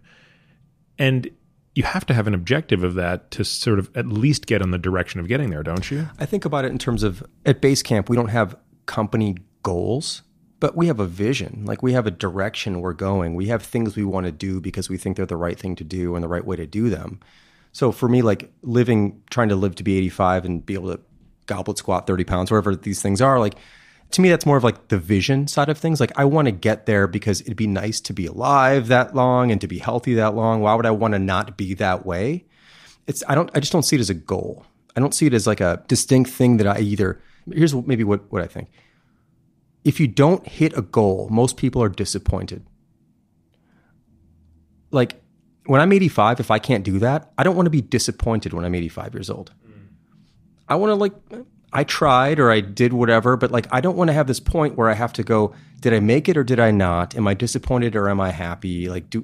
That's the thing. Maybe it's subtle, but I think it's an important distinction. Like, when I just go out for a run, I don't have to measure up against something and decide whether or not I worked hard enough, ran fast enough, whatever. I can just go, did I enjoy it? Was it good for me? Did I like it? So you could say like the goal is like health. Yeah, there's that, but it's very broad. It's not a number. Maybe it's the number goals I don't like. Maybe it's like the milestone goals I don't like. But like directionally, I do have definitely, I want to go in specific directions. It might just be also, again, I think the process part of it. If you want to be able to goblet squat 30 pounds correctly when you're 85, you'll have to do a lot of work between now and then to maintain it, because you can do that today quite easily, but gravity's going to really work against you over the next 40 years.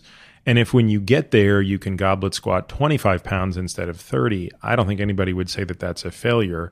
And more importantly, I guess it's that objective, which, for me, we use this example because it's one of the things on my centenarian Olympic list of, 20 different events to be able to do. But what's it in service of, I guess, is the question. Maybe that's where we are probably saying the same thing in a different way. I mean, to me, it's not about a goblet squat. It's that 30 pounds represents the weight of a toddler, and a goblet squat, which is to say a squat position where you have to be in scapular protraction and be able to pick something up in front of you. That's what it's like to pick a toddler up. And I want to be able to pick up a toddler when I'm 85. I would agree with that. But to me, that's like a direction versus a... I see. So let's bring it back to the company, because this is still a very unusual concept within the company, which is really a big part of what I wanted to talk about today. There's no shortage of stories, horror stories really, of companies that have just gone so far ethically off the rails because of creating perverse incentives. So, this great story on the podcast with Catherine Eban about the generic drug companies, Ranbaxy's only goal is profitability. Like literally nothing else matters. And unfortunately, that goal superimposed in a cultural environment that produces sort of different sets of ethics that are deemed almost acceptable leads to devastating consequences where, they'd sell you cyanide if it was profitable. If they could make enough money on it, they'd spike your medication with that. So you have to motivate people. Should we even start that that's not necessarily an assumption? Like, you have 54 employees. Do they need motivation? And if so, do you feel you need to provide some of it? Everybody's very different. I think we have to set a vision, a direction of where we're going. That's people want to be on board with that. If the train's going this direction, you want to be on that line or not. Like, there's that. But I think a lot of it is more day-to-day in the actual work itself, and that people have the autonomy and the control over their own work and their own work environment and their own schedule and their own time. That, to me, is the more important side of it versus dragging someone along with a carrot, which is like this bonus or that thing or whatever. Or at some point, this company is worth $17 billion and you've got this much stock equity and options and you can convert this. It's like, yeah, some people are going to be motivated by that, but I don't think that's healthier long-term motivation. So for me, it's more about the day-to-day autonomy of the work, the time they have to themselves every day, and the environment that we can create for people. I think that's the thing that's often most overlooked, is that people always talk about, we want to hire the best in the world. We want to hire, it's like, you can hire the best in the world, but if the environment is crap, like, you're not going to get the best work out of those people, and they're going to leave at some point. I'm more interested in creating a great environment than I am motivating people around specific business goals. I don't think a lot of people care about specific business goals. That's not, they're a writer, they're a designer, they're a programmer. They care about the work that they're doing and how it all relates, of course, but like whether or not we hit some number, I don't think most people care unless your compensation's tied to it, but I think that's a whole nother problem. I don't think that's a good thing to do either. Let's talk about hiring. Let's start with hiring. You have some hiring practices that are not always in the norm. How do you guys hire? We spend like weeks writing job ads, first of all. A lot of companies like, oh, that's HR department, just like throw something up there with a bunch of bullet points. You need 5 to 12 years experience this and whatever. We actually try to write in a way that truly conveys what it's like to work in this position and what your day-to-day would actually feel like. And we put a lot of time into it because we feel like if we want to get the best people we can, we're going to attract the best people with that kind of job description. So we're very clear about that. We also put salaries in the job descriptions and job ranges because there's no reason not to. Why is that typically not the norm?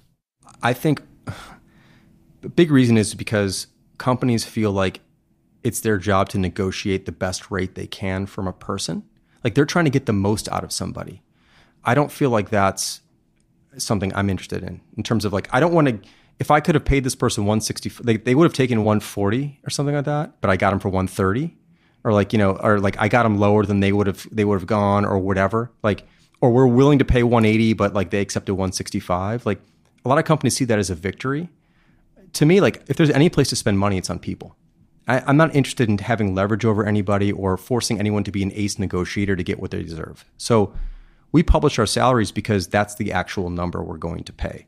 It's not like come to us and let's negotiate. It's like, this is actually what we pay. A lot of companies just won't do that because they want to try to take advantage of people, or they don't know what they're going to pay. There's a variety of reasons for it. Some people think there's some ethical issues around like publishing salaries because then other people would know what people make. And I can appreciate that.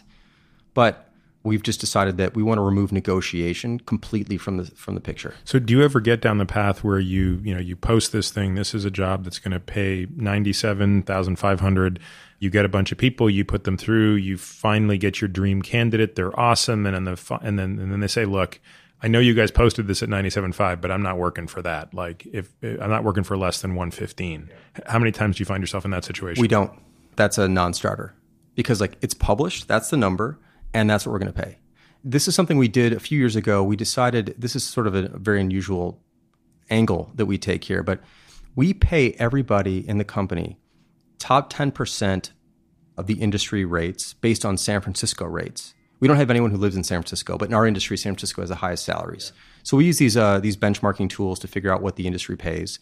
And we're just saying we're going to pay people basically the best. There's, of course, always companies that are higher. And if you're in the top 10%, there's some that are in the top 5%. But we're going to pay people the best we possibly can. And we're going to eliminate negotiation from the equation. It's unfair to employees. So you're sort of like CarMax. Yes, we're like CarMax. Because here's the thing. Why should you have to not only be great at your job, but also be an ace negotiator?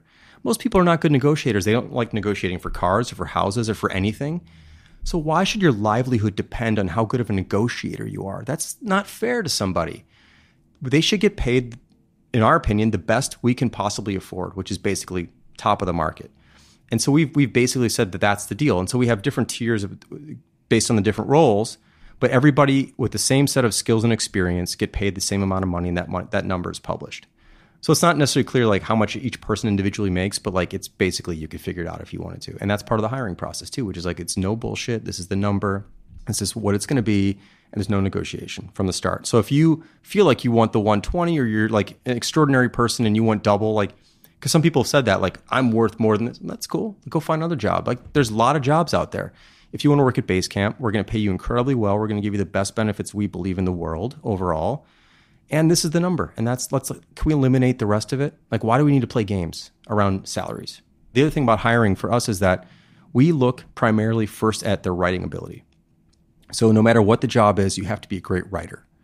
If you cannot write well, if you submit a cover letter and it's bad, you're out. I don't care like if you're the best scientist in the world, like you're out, because you have to be able to communicate with us and the rest of the company. It's primarily written, and you have to be able to express yourself that way. So that's a core thing for us as well. It's like the first filter that we have. Now, you talked about this before, that when you were website slinging, your strength was more on the copy side. So you've written how many books? 4 books? Yeah, 4. 5 maybe, depending how you count. So you obviously like to write. Were you always a good writer? No. It came down to motivation again. I remember I was a terrible writer in high school because like I had to write papers I didn't care about subjects I didn't care about. Like, write about this. Like, okay, but like I don't care. It's only when I got to college and I was able to write about things that I really cared about, I thought were interesting, that I started to develop a love for it. Like, I love sentences. I love just a well-crafted sentence that just nails it. That just few things are as satisfying to me as reading a great line. Only when I began to be able to write for those reasons did I begin to love writing. And I think it's just like, it's so true with a lot of kids in schools. Like, you don't get it until something applies to you and then you really get it. Or you find a teacher or professor who knows how to put something in a perspective that makes a lot of sense to you, then you begin to excel. So that's kind of how that... I mean, whenever Tim talks about his professor at Princeton, I can't believe I'm blanking on his name right now. Do you know what I'm talking about? I've heard him speak about this, but... I have one of his books, actually. Whenever I hear Tim talk about it, I just get insanely jealous that I was not smart enough to have found a similar experience in college. Because even though I wouldn't have had... It's John something is his name, but even though I couldn't have had a professor that good necessarily, like, how did I not put more effort into writing? Well, you're a good writer now, though. I mean, I think I'm okay, but I wish I was a hell of a lot better. Well, I agree with you. It's just one of these things that... You got to find topic. I mean, now you do, so you get to write things that you're interested in. But There's something else I think that's interesting about learning how to write in school, which is that I don't, especially in business school. I mean, I didn't go to an MBA program, but like my business classes, they don't really teach you how to write. They teach you how to put words on paper. And it's usually like length based. It's not even about like substance in a sense. It's like write a 5-page paper on whatever. It's like, why 5 pages? Like, why is that? A class that I'd love to teach if I ever taught writing, or I'd love to see, I don't care. Someone can take this idea and run with it. It's not something I need to do. For every assignment, let's say there's a writing assignment. I don't even care. You pick whatever, if I was teaching writing, pick whatever topic you want. I want a 5-page version of this. I want a 2-page version of this. I want a 1-page version. I want a 3-paragraph version, a 1-paragraph version, a 1-sentence version, and a 1-word version. They don't teach editing. That's the really valuable part. So I'd love to see you write a long thing and then keep writing a shorter, and try to distill it down to its essence. Of course, 1 word that's more of a fun exercise, but write these things at different lengths. That to me is the skill. It's not like, can I fill up 5 pages? Of course you can. But can I fill up 3 paragraphs and get pretty close to what I had on 5 pages? That's the real skill. And that's not being taught. As I was thinking about talking today, I was like, I wonder if I can coax Jason into reading my book before it comes out. Oh, I'd love to. It is so long. My poor editor and the publisher are like, they're humoring me, but I think deep down they're losing their mind. How many words? No, the contract said 80,000. With the appendix, it comes in under 200. Holy. That would be a miracle. Obviously, it won't be published at 200,000 words. It'll be better if it's half as long. You know that too. It just will be. I know you have a lot to say, but... Well, you know what it is? The desperation is I don't ever want to write a book again. Part of it is I have 10 books inside me. I don't want to write them. I want to write one and never do it again. So it's like there's this sense of I can't not talk about this and I can't not talk about that, which of course is sort of a dumb idea. But can you do like a double album style thing, like 2 books? Yeah, it's Use Your Illusion 1 Yeah. and Use Your Illusion 2, which is the greatest, in my opinion at least, the greatest double album ever simultaneously Our books released. were like, our contract said 40,000 words and we handed in 20,000. And initially we had to argue with a publisher about it because he's like, well, thick books sell better and the whole thing. And it's like, I know, but we just read. Can you read it, please? Can you read? Like, it's so funny. These industries, like, they don't. What about the book itself? Like, what is the thickness and like the word count? Like, what about the material? And so eventually, we ended up padding it with pictures.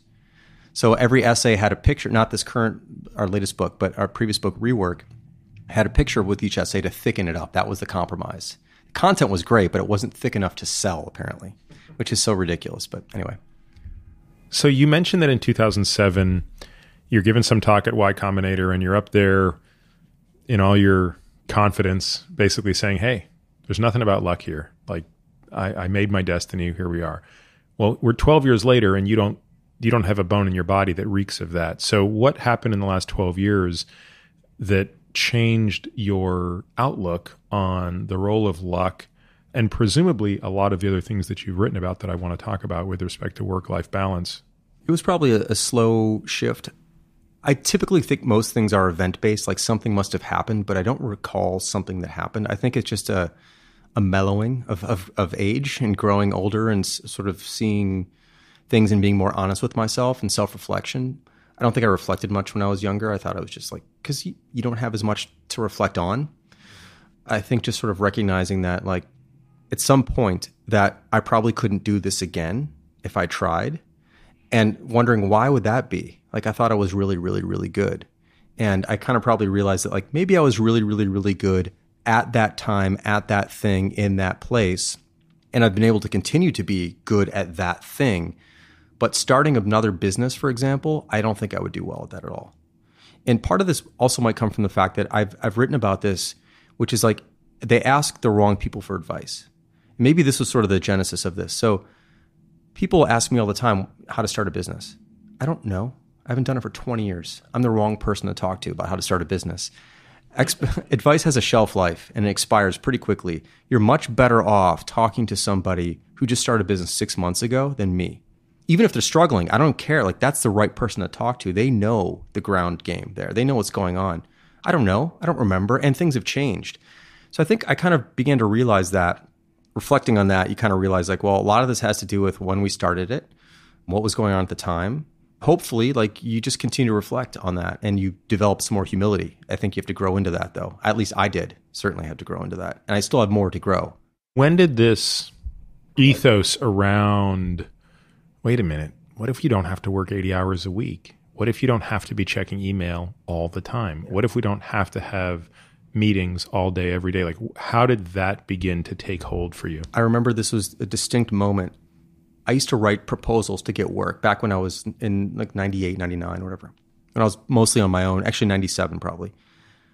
I would spend all night, I would stay up all night and do these proposals for client work to get a project, 20-page proposals and whatever.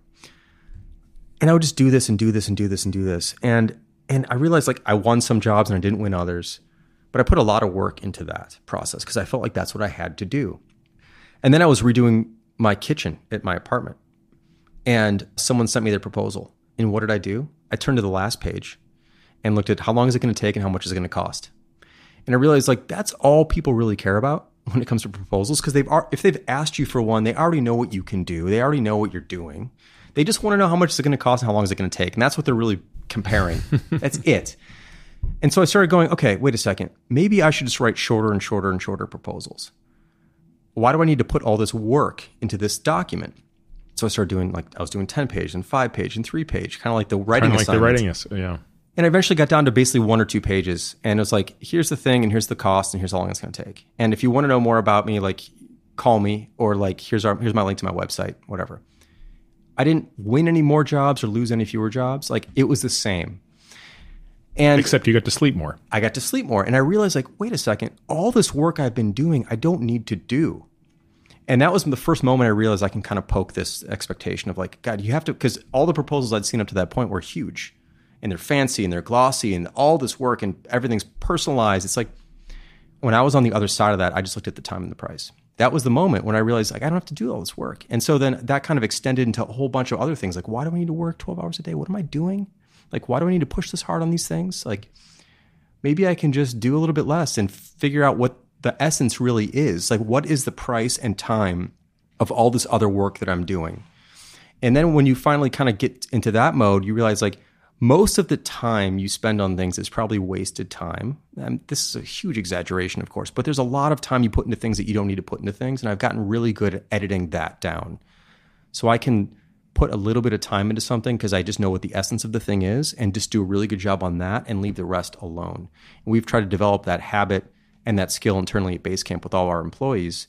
So we really get to the essence of something. We call it the epicenter of whatever it is that we're doing. What are we doing? So you can think of like, if I was to open a hot dog stand on the street, it'd still be a hot dog stand if I didn't have ketchup and mustard and onions and pickles and relish, even the bun. I could just sell the hot dog. If it was a hot dog, it would be the hot dog stand still. If I didn't have the hot dog, it wouldn't be a hot dog stand. All those other things wouldn't matter then. So the epicenter is the hot dog itself, not the quality of it necessarily. I don't care about that. But like all these other things, like they're nice to have, but you don't really need them to still say that you sell hot dogs on the street. So that's how we kind of think about like features and functionality. Like what is the core essence of this thing that we're trying to do? There are always going to be more powerful But there's versions. so much judgment involved in that. And like I've tried to play this game with myself and I'm so bad at it. I would talk myself into saying, well, really, you can't just have the wiener because then it's like the wiener stand. You have to have the bun. And I can't be just handing people buns. I at least have to have the napkin. And honestly, there's going to be somebody that wants a paper plate. I ought to have that. And how could you not have ketchup and mustard? And who's not going to want a drink? And by the way, there's ancillary revenue in the drink. I probably have bigger margin on the drink. I should have the drink. Like, you can see how I would spiral that into something that is the antithesis of what you just described. And I don't think I'm alone in that. Right? No, and I'm not either. Like I think about that too, but then I edit it down. It's all about editing. And is this something that only works now? Let me just actually throw this thing at you too, because what you could also say is, you know what? I'm going to be the hot dog guy that just serves hot dogs on a stick. Or I'm going to be the hot dog guy that just like has a hot dog with a fork in it or something. Or like, I'm going to be the hot dog guy that whatever. I don't know. Like, you could be the other hot dog guy. Like that's an angle too. It's not just like I need to be like everybody else. And I think this is the problem, especially in the software world, is you see, well, this competitor has these 5 features and this one has these 7. So I need to have these 12. I need to cover everything because if I don't cover everything, they're going to go here, they're going to go there. I think the more interesting thing is to see what do you really need to have and what can you live without and execute at a really high level on the things you absolutely need to have. And then Let other people deal with the things people can live without. And recognizing that the market's large and there's lots of people who will not like what you do, and there's some people who will love what you do, and some people will hate what you do, and it'll be controversial, but I think there's a lot of value in that. Further, it allows you to work less. I take pride in that. I think there's a lot of macho boasting in our industry of people who work long hours and get no sleep. It's like, I got 4 hours of sleep every last industry. Night. Yeah, now it's turning into every industry, especially finance and a bunch of these industries. I think it's actually been a bit of an export, though, from tech. Tech gets a lot of publicity for this. Which may have exported it from medicine. Well, yeah, medicine. I mean, I don't even know how that's legal to work like 24-hour shifts and the whole thing and whatever. But people brag about how little sleep they get and how much they work. I don't understand that. And if you pay attention to what they're doing, if you really ask them about why they're working so long, and this is, I think, the deeper insight, it's not that there's more work to do. It's that there's less time to do good work because people's days are broken into smaller and smaller and smaller chunks of time. And I think you need contiguous blocks of time to do great creative work. You can't do it 15 minutes at a time, then check your phone, then you get 20 minutes and there's a conference call, then you're pulled into a meeting. And before you know it, it's the end of the day and you've got nothing done even though you've been busy all day. If that's what's going on at work, then it's crazy at work. Like our whole point of view is that it should be calm at work. Like the title of our book, it doesn't have to be crazy at work. It doesn't have to be crazy at work.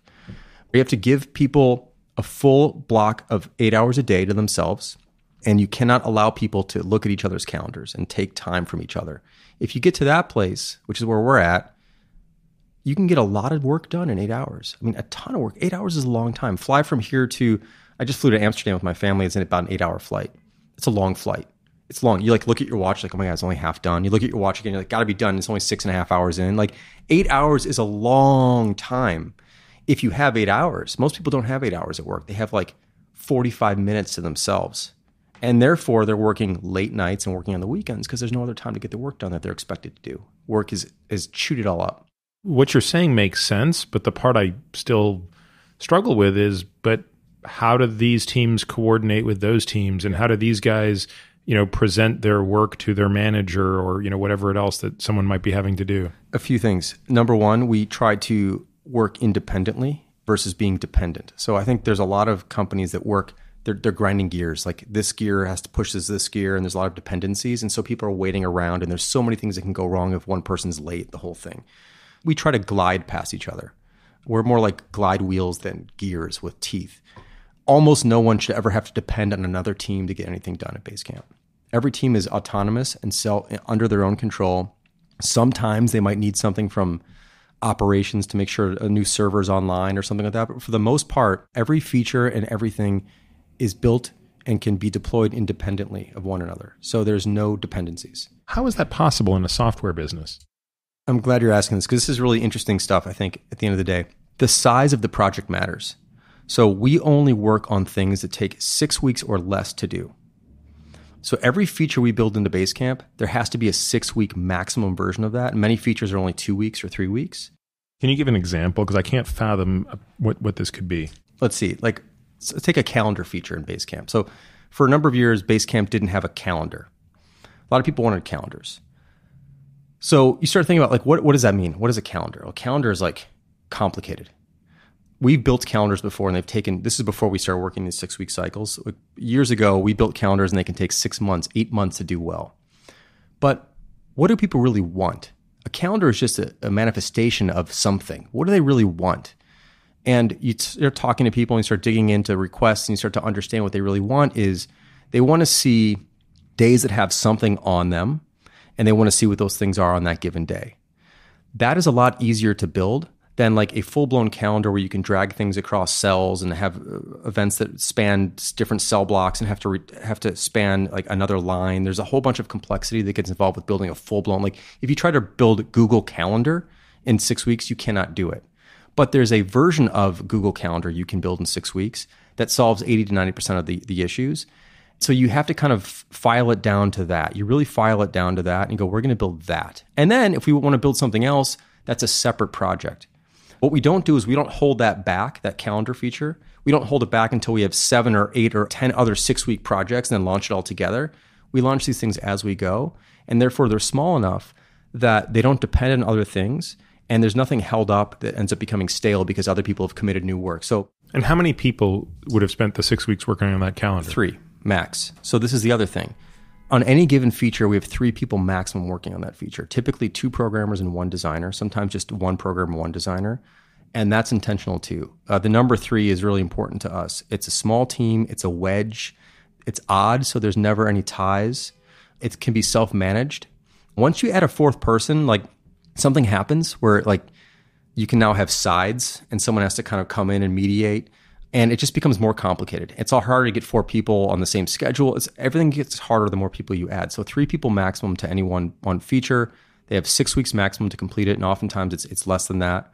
And then we move on. But all these things slot in independently. But that trio reports not to you. They must report to a manager who reports to somebody who reports to you. Or, I mean, kind of, but not really. We're very flat. So organizationally, so there's me and David. So David's the CTO. I'm the CEO.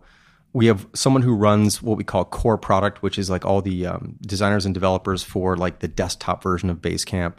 We have an iOS team, which is 3 people. We have an Android team, which is 3 people. We have a customer service team. We have a technical operations team. And then we have a few other people who work independently. These teams, like for example, the product feature team with 3 people, we have like maybe 4 of those teams running at the same time. They sort of self-report. So in Basecamp, the product, there's a way at the end of every day, Basecamp asks everybody automatically, "What'd you work on today?" People write up what they worked on today. They also write up what they plan on working on this week. And then every 6 weeks, the team lead writes kind of a summary of what's happened over this past 6 weeks. So these things are self-reporting, and we're all paying attention to the work itself as it's going. So there's no moments when there's big presentations. There's no presentations. It's like work is happening. We're paying attention to the work itself. Everyone's writing up what they're working on every single day. And people just know what's going on. You just know what's going on this way. When people go off for months at a time and do these big, huge, massive projects, then they have to report back. That's a whole different structure, which we don't have. I don't think that's the right structure. Does that make any sense? I feel like sometimes it's hard to explain these things. Well, it does, but it begs this question, right? Which is, how much of this is a product of the type of work you do specifically, and how applicable is it to, I don't want to use my work as an example because I want to go so deep on that we don't even have time. We'll save that for a dinner. I'd love to figure out how to change my life to have 8 hours a day to think. But it seems hard to imagine most jobs being amenable to that. I just don't think it is. I think. Do you get a lot of people asking you this that say, Yes. "Jason, I read your book. I love your book. I mean, oh my God, it sounds like a nirvana." Yeah. How do I do it? Yeah. Well, yes. And we just wrote another book actually called Shape Up, which is a web-based book. So if you go to basecamp.com/shapeup, it's a very, very detailed, like this book here, it doesn't have to be crazy work. It's more the big picture. Yeah, it's the framework. Yeah. Shape Up is actually how we work day to day to build software. But whatever you're building, it has elements to it. And if you can scope these things down into smaller elements, I think you can work this way. There's certainly some things that are going to, like, I'm not saying like you can build an airplane. Like people always go, "What about an airplane?" It's like, well, you're not building a fucking airplane. Everyone thinks they're building the like most critical thing in the world. They're not. It's like, no one is. There's just some people building airplanes. Or everyone's like, "What about air traffic control systems?" It's like, you're not building an air traffic control system. A lot of people, I think that their work is so mission critical. It's not. Like, you can work this way. You can slow things down a little bit. You can break things into smaller bits. And you can apply a few people and apply pressure to a problem with just a few people over a short period of time and solve that. And then layer that in and keep doing that over a year. You end up getting somewhere. If you have multiple teams, like on any given 6-week cycle, we're doing 4 or 5 or 6 or 8 different features. Just different teams are doing them, and they all come together in the end because they don't mesh. They don't have to rely on each other. That's why you can do this. The big problem is when you've got 6 or 4 or whatever different teams working on their own things, that all the puzzle pieces have to come together at the end and work together. In some product worlds, that's true, but we've made the conscious choice that that's not in our world. And I think the key here is that it is a choice. What's the price you pay for that? Because every choice comes with a cost. Yes. And is the cost that you are less profitable over a given time horizon, or less innovative, or, I mean, I'm making these things up because I don't know what the answer is. Everything has a trade-off. Yeah. So I look at more as a trade-off than a cost specifically, but whatever. Yeah, fair enough. Good point. Yeah, it's a trade-off, which is like, maybe some of our stuff is not as high fidelity perhaps as like it could be. Like maybe if there's a transition, like you click a button and it'd be nice to have a smooth transition between these two screens. Maybe instead the screens just flash. Like we just decided that trade-off is worth it to get the feature out. Or maybe we have to cut some features. Like in our book, we cut our book from 40,000 to 20,000 words. Certainly there were some words in there that we cut that we probably shouldn't have, but that's okay to make this book readable in 3 hours because overall the advantage is there. So there's absolutely trade-offs and we're very conscious of them and we make them all day long. And we actually talk about the trade-offs. Like this is something we have a term internally called trading concessions. I basically run the design team. David runs the technical team. I'll bring an idea to David and I'll say, here's how I'd like to do this. And he'll go, we can do it that way. It'll take probably maybe 12 days or something of worth of work. This is an estimate. Although we don't really talk about estimates. We talk more about appetites, which is another thing we'll talk about in a second. But he'll say, like, this will take maybe a couple weeks to do.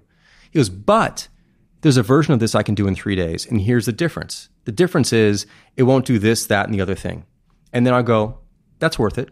Let's save those 10 days or 9 days or whatever. And let's do that simpler version and get that done because now we can do 3 or 4 more things in the same amount of time. So it's about trades. You make trades with people. And some things I'll go, you know what? No, this is, I believe, I mean, it's just a guess. What do I know? It's like, this is what I think. I think this is worth actually going all in on. Like this feature, let's do the 2-week version of this. And he'll go, you care more about it than I do. I'll do that. And the next time, maybe he'll get the win on that. Like, it's like you pay for lunch, I'll pay for lunch. You just kind of all evens out in the end. But you have to talk about the trade-offs and then you have to discuss them and go, that's worth it. That's worth it. I think the thing is that, especially in software, a lot of people don't talk that way. They just think that we have to build the best possible version of whatever it is that we're making, no matter what. And it's like, well, why?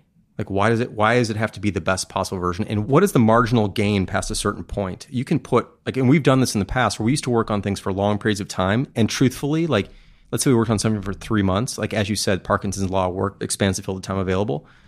What we realized was that project probably could have gotten done in half the time and probably been 95% as good. And probably the stuff that we squeezed out was probably worth it. It's just, you can keep squeezing these things until you get down to the atomic level. And then you can do more of them. That's the other thing, you can do more of them. The other thing I would say, getting back to culture, is that there's nothing more demoralizing than working on something that you don't know when it's going to end and that you don't like. No matter what you're doing, you're going to work on some things you don't like to do. At Basecamp, the worst thing that could possibly happen is you have 6 weeks of something you don't want to work on.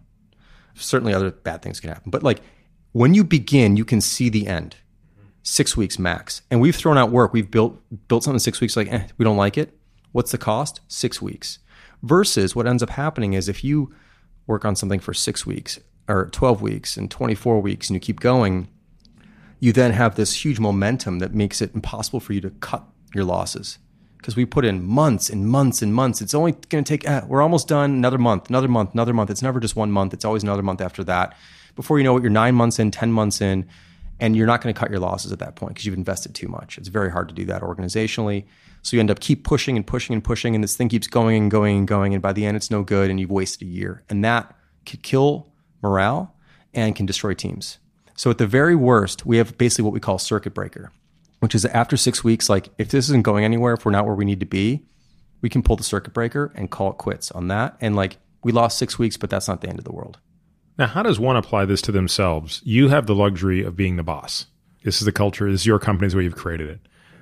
How does somebody who's listening to this, who works at a company that functions the way a normal quote unquote high functioning company works, how do they get to apply this to their lives when they don't control their calendar, shy of quitting and working at a company like Basecamp? And do you get the sense, like, what percentage of companies do you think function, even let's just limit it to software? What companies within software do you think function within sort of the neighborhood of the way you've described that? I'd say pretty small percentage currently. We're out to change that. But I would say most do not right now. How does someone do it? This is like kind of about like figuring out what you have control over and what you don't. If you're new at a company, it's probably unlikely you have any power to change any of these things. The best way to do something like this is to take a small step. And you're probably not going to have the influence to change the way the company works, but maybe on some project that's on the side that no one really cares about, you can take that on and show people how you can do this perhaps in a shorter amount of time. And they might have expected it was going to take 3 months and you do it in 6 weeks. Like, oh, what is that? Like, how'd you do that? And then you begin to build on some wins. But I think that's even maybe too big of a leap. I think around time, which is really important here, which is you may not have full control of your own time because you have a shared calendar system and people pull you into meetings and you're junior and you have to say yes because you can't. If you don't say yes, you're not a team player and you're out of there. You can start to do some things with other people. So, there's the famous, I guess it's the Gandhi quote, be the change you wish to see in the world, basically. So if you don't like being interrupted by other people all the time, you can interrupt other people less or fewer times. Whatever you have in front of you that you can modify and you can change, begin to change that for yourself. You're not going to change the whole company, but hopefully you can influence some other people and they might be willing to make some more changes and you can kind of bring that up the chain. But I'm not under any illusion here that like someone's going to read this book or read some other book we've written and like the company's going to change. Where that change happens is from the top. So a CEO reads it and goes like, and I will also tell people like, if the way you're working works, like keep doing it. But the way most people are working is not working and they know it, but they don't know what to do about it. They just like, this is what you do. We pour in more hours, projects go long, we're running in circles. Like if you're at the point where you're struggling with that and going, I can't do this anymore, I don't want to do this anymore, then it's time to change. The only time people are going to change is if there's actually a struggle. You're not going to change because you've heard of something. You're going to change because you're struggling so bad with what you have that now you're open to a new wave of working. So that's really, I think, ultimately the only way for these sorts of ideas to take hold is when there's a true struggle and you have the chance to implement some of those things. But as far as like other ideas we have, which are not about working as a team, like there's a lot of individual things you can do, certainly. How do you think about it personally? I was on the phone with a friend yesterday I said to him, man, I am so impressed by your ability to say no. I was pitching an idea to him that I'm interested in and, sort of putting a group of guys together to invest in something. And I reached out to him saying, look, I realize you're probably not going to do this, not because you don't love it, but because you have the strictest no policy of anyone I know. And in the end, it was, I love this so much, but like I can't. It is irresponsible for me to take on one more single idea. By the way, I should be saying the same thing. I should absolutely be saying no, but I'm not. But I've been investigating this within myself lately, right? Why do I struggle to say no? And I have this nasty, nasty habit which creates so much tension in my life of agreeing to do things into the future. And then when D-Day comes, I take it out on everyone around me, but I'm really just pissed at myself. I'll agree to go do a talk next March in Germany. And I'm like, well, there's nothing on my calendar March 14th next year. And then February 27th comes along and I'm like, I'm so pissed. And I do this awful thing. I take it out on other people. I'm like, how could you let me do this? And it's like, you baby, you did it yourself, you idiot. But the fear that I'm examining is I have a fear of missing out.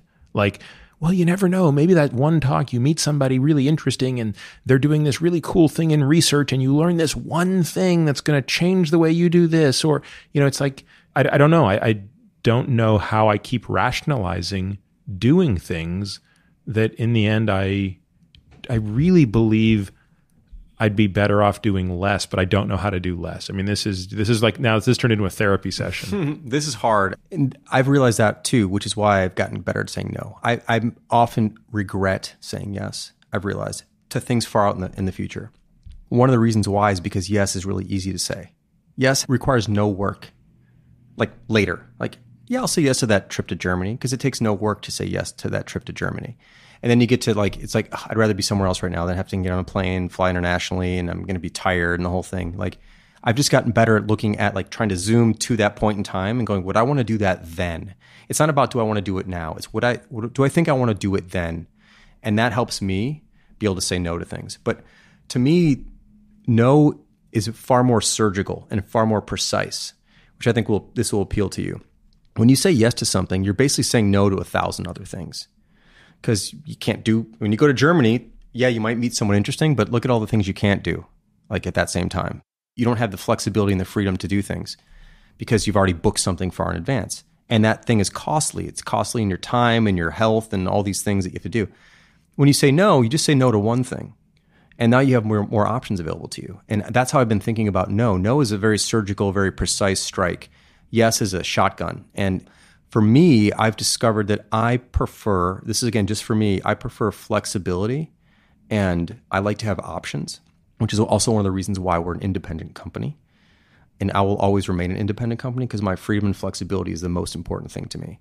The ability to do what we need to do the way we want to do it is way more important. And the way for me to spend my time on the things I want to do is way more important than booking my calendar in the future and feeling regret when that moment comes. Because it's unfair to the venue for me to go and feel regret. Like I should be honored to speak, but I feel like it's not the speaking moment. It's the everything around it that I don't want to do. Yeah, 1 hour talk is still 48 hours of your time. Right. So I've gotten much, much better at this. I heard something, I don't know if this is true. I've heard this is sort of how Warren Buffett manages his time. I don't know if you've heard of this thing. I think I've heard the story, but please. Yeah. I don't know if it's true. Yeah. So like I kind of feel weird about talking about it, but I've heard that basically he will not book things far in advance. If you want to see Warren Buffett, if you're a business associate or whatever, you basically have to ask his secretary a day before and say like, is Warren available tomorrow? That he wants to keep his schedule open for anything that comes up and not be blocked for months and months and months, because how do you know what you're going to want to be doing in 3 months on Tuesday at 4:00? How would you ever know what that's going to be like? Like you might in that moment feel like you want to read a new article or you want to go on a trip or you want to think about something else or something else comes up the day before that you want to work on. We block our future with present obligations and then we never have time to do the things we want to do. So when you realize that, I know it's hard still, even if you realize it, it's hard to do it, but I've found it to be a lot easier once I realized that I don't want to be regretful and I don't know when I'm going to want to be doing that far in advance. So I'll book something a few days in advance or a few weeks in advance or a few months in advance sometimes for people I know, but like I turn down way more things than I say yes to these days and I feel better about it. Do you have any tips for saying no? The actual act of declining something that, as you said, is flattering to have been offered and you feel like an idiot for not being more grateful? I think just being really honest about it. Like, for example, I was just invited to speak overseas and I said, it's an honor to be invited. I appreciate the invitation. However, I don't feel comfortable flying internationally for talks anymore. It's just too tiring for me. It's hard on my family and I don't want to do that anymore. So, and I'll often say like, if you want to do a virtual thing, like I'm happy to call in via Skype or like provide some other option. But I can't book travel around a business engagement anymore. And I'll even do that in the US where like, if I have to go to San Francisco, like that's a 4-hour flight for me from Chicago.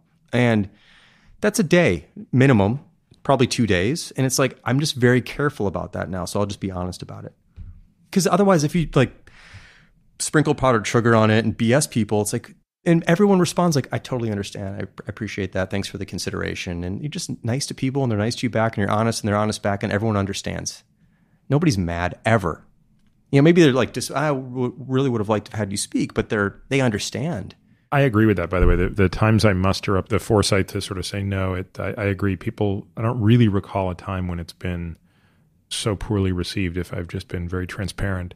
The biggest challenge is examining the motivation, the fear of not doing something. That for me is something I'm still really exploring. Well, here's how you can look at that, because I understand that. Just flip it, like look at all the other things I can do instead. Of all the possible things you can do, you can now do any of those possible things versus you're only going to be able to do one thing.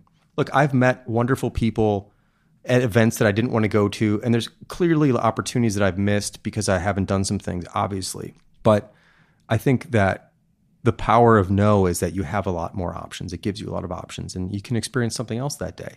And it might be something where you kind of keep track of the things you've said no to. Like I've said no to 7 things this year that I think would have been really interesting. So like I have to do 7 interesting things instead. Like you can make your own little trade-offs with yourself. Oh, that's interesting. I like that.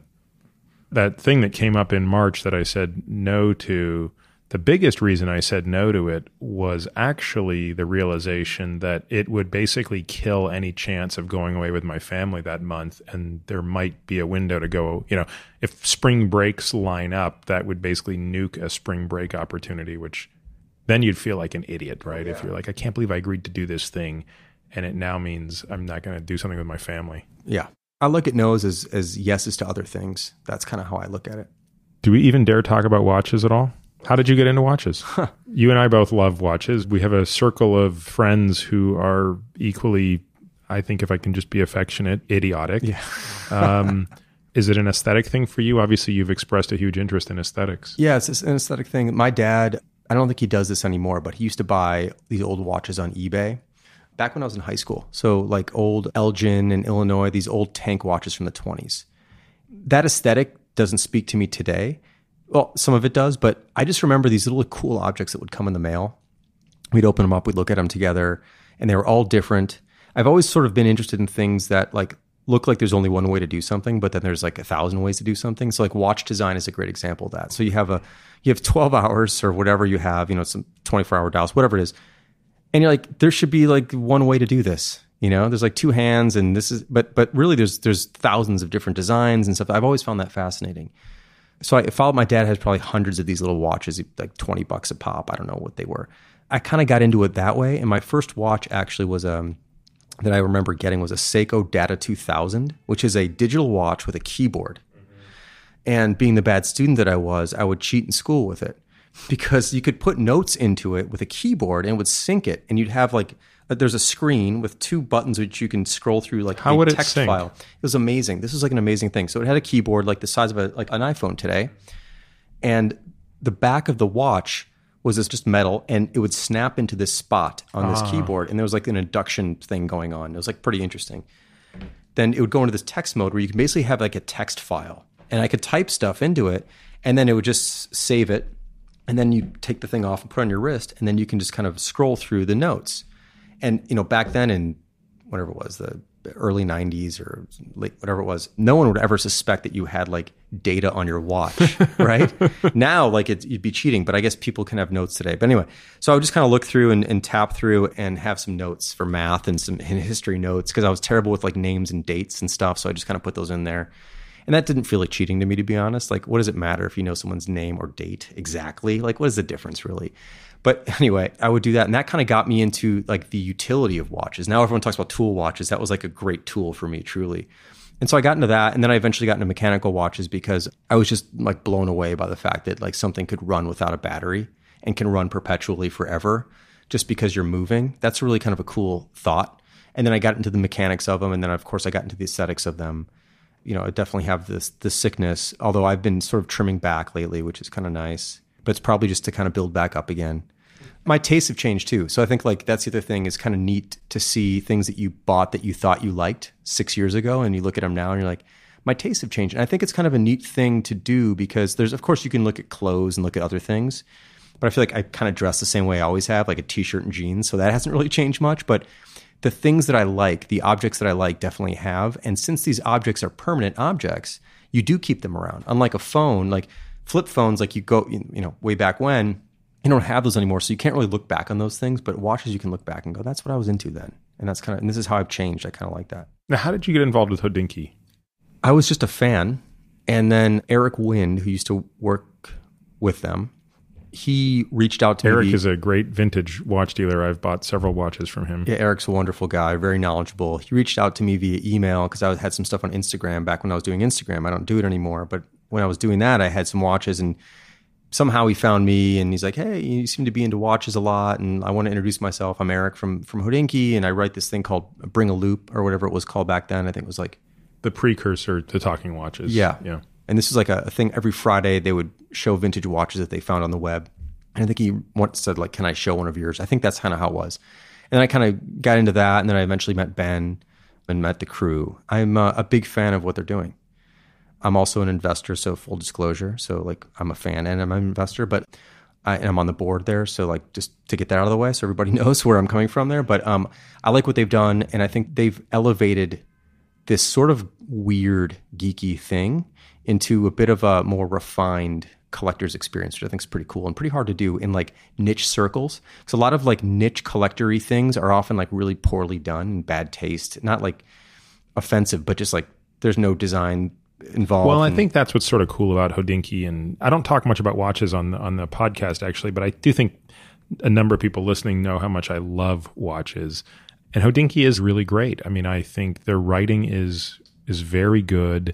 And I find myself forwarding articles to my wife all the time. One thing I had to do 2 years ago was take this stupid Hodinkee alert off my phone and computer because it was just really bad every day to get like 2 pings with a Hodinkee article. And I was like, talk about not being productive, is just getting watch porn thrown at you all day long. I've eliminated pretty much all notifications on my phone, except like things I need during the day.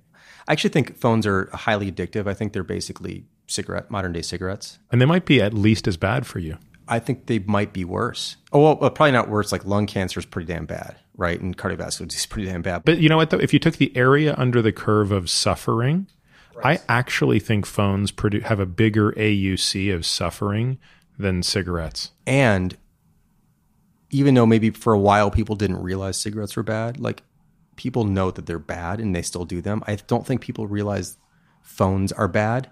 So I think they're manipulative in that way, in a way that a cigarette is very direct. It's like I smoke, there's smoke. Well, it's the cigarette of 1950. Right, where no one really knew it, thought it was cool and whatever. Yeah, doctors recommended them. Great way to lose weight. Menthol was good for you or something. Yes. Yeah. In fact, this was the preferred brand during pregnancy rather. Is that right? Oh, I'm sure. I think there was a mothers should smoke this one variant. Wow. At Hopkins in the old wing of the hospital, which I don't think is in use anymore, there are still ashtrays in the patient rooms. And I remember still in the old ORs even seeing ashtrays. That's interesting. And they should keep that around just as a reminder of how delusional we can all be. But I think phones are kind of like that. So I've kind of taken notifications off my phone. I don't, like if I want to know something, I'll go find it versus I don't want to be pulled to anything. Like I'll go look for it if I'm curious. I think we've become slaves to phones telling us what to do and apps telling us what to do. And this actually all comes back to the beginning of this conversation, which was that the business models surrounding many of these things on phones are all about engagement. And engagement is an addictive behavior. And so these companies basically are designed to addict you to their services and prompt you the right amounts of time per day and reward you for engagement and whatnot. And they build these terrible addictive behaviors. I'm aware of them, but like I try to stay as far away from them as I possibly can. But the business models are tied to this. This is the other thing. It's all about eyeballs, number of people using it. It's all about advertising dollars. It's all about all these things. And this is where the business model, like you can't see things changing unless the business model changes. There's lots of talk about like companies need to be more responsible and designers need to be more responsible and programmers shouldn't be building software like this. But like as long as the business model supports that and that's what keeps you in business and that's what the job is, you're going to keep doing it. That's just human nature, unfortunately.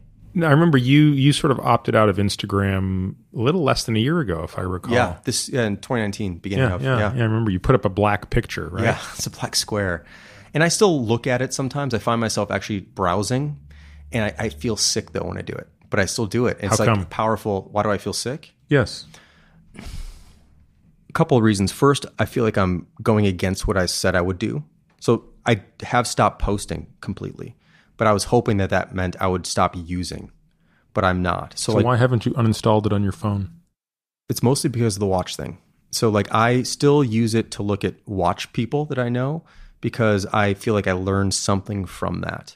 But I don't think it's worth it because I probably still spend too much time browsing through things mindlessly, looking at pictures of watches, which like don't really matter to me, really don't fundamentally matter if I see that picture of that person wearing on their wrist. Like I'm not really learning anything. I've sort of convinced myself that I am.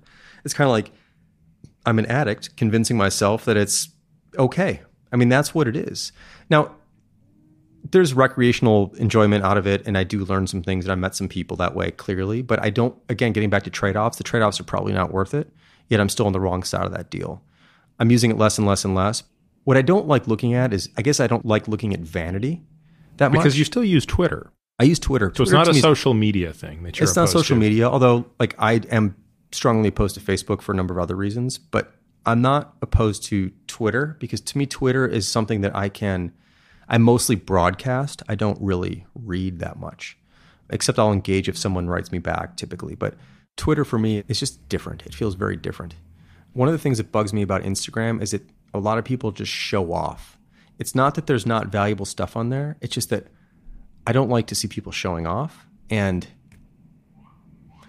that happens. And I remember myself doing that. I'd buy a new watch or something, and the first thing I would do is I want to share this with other people, not because I want them to see it, it's because I want them to know that I have it. And that is not healthy behavior. It just isn't. So I cut myself off from that at least. But then now I still see other people doing it, and it's hard to turn away too. This is the addiction a little bit. So I use it a whole lot less than I did, and I'm almost all the way off it now. I should probably just delete it. In fact, I will delete it after this conversation. Wow. Yeah. Wow. Done.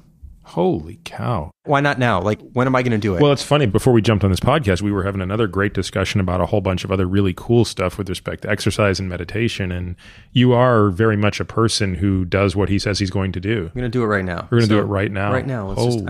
You'll have to tell people that I'm really doing it. Well, there it down here.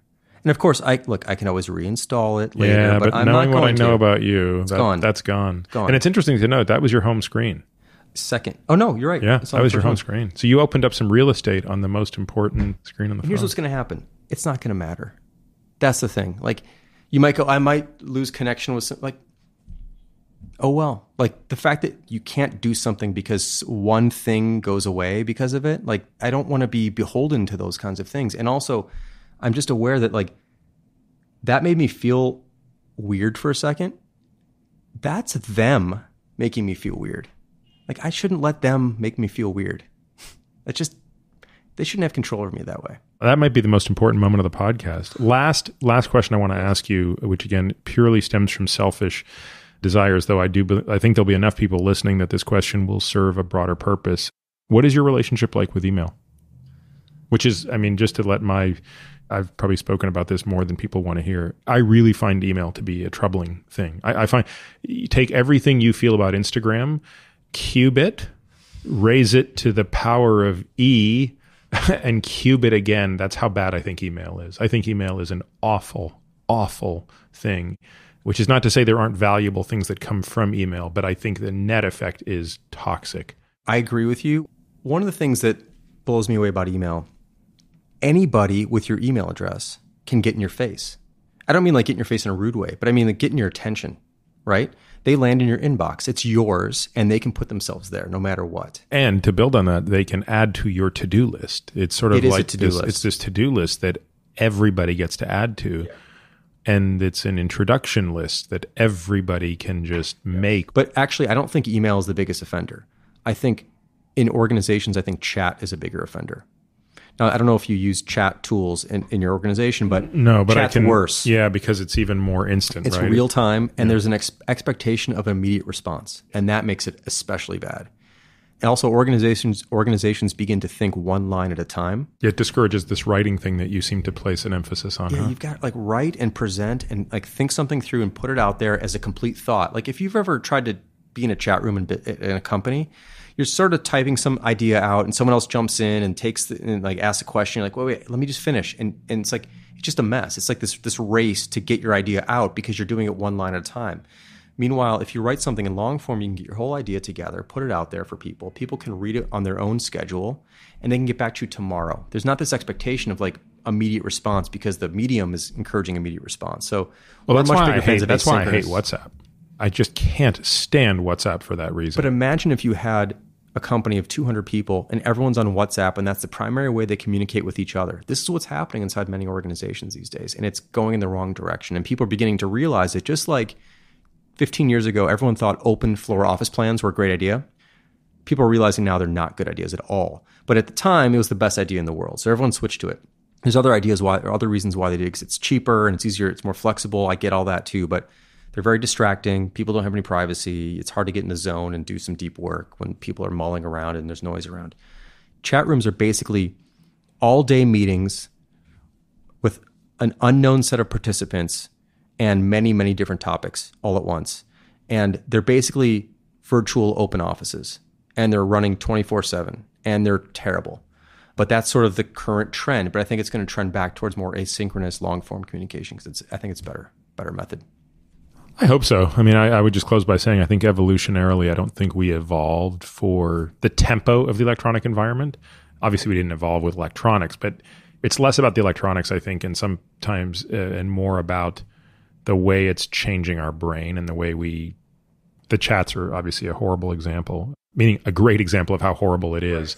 But yeah, I don't think our ancestors, when they were working on a problem, whether it was finding their next meal or building something, like I just don't think that we're great synaptically at doing that stuff. Tied to that too is like, what's the rush?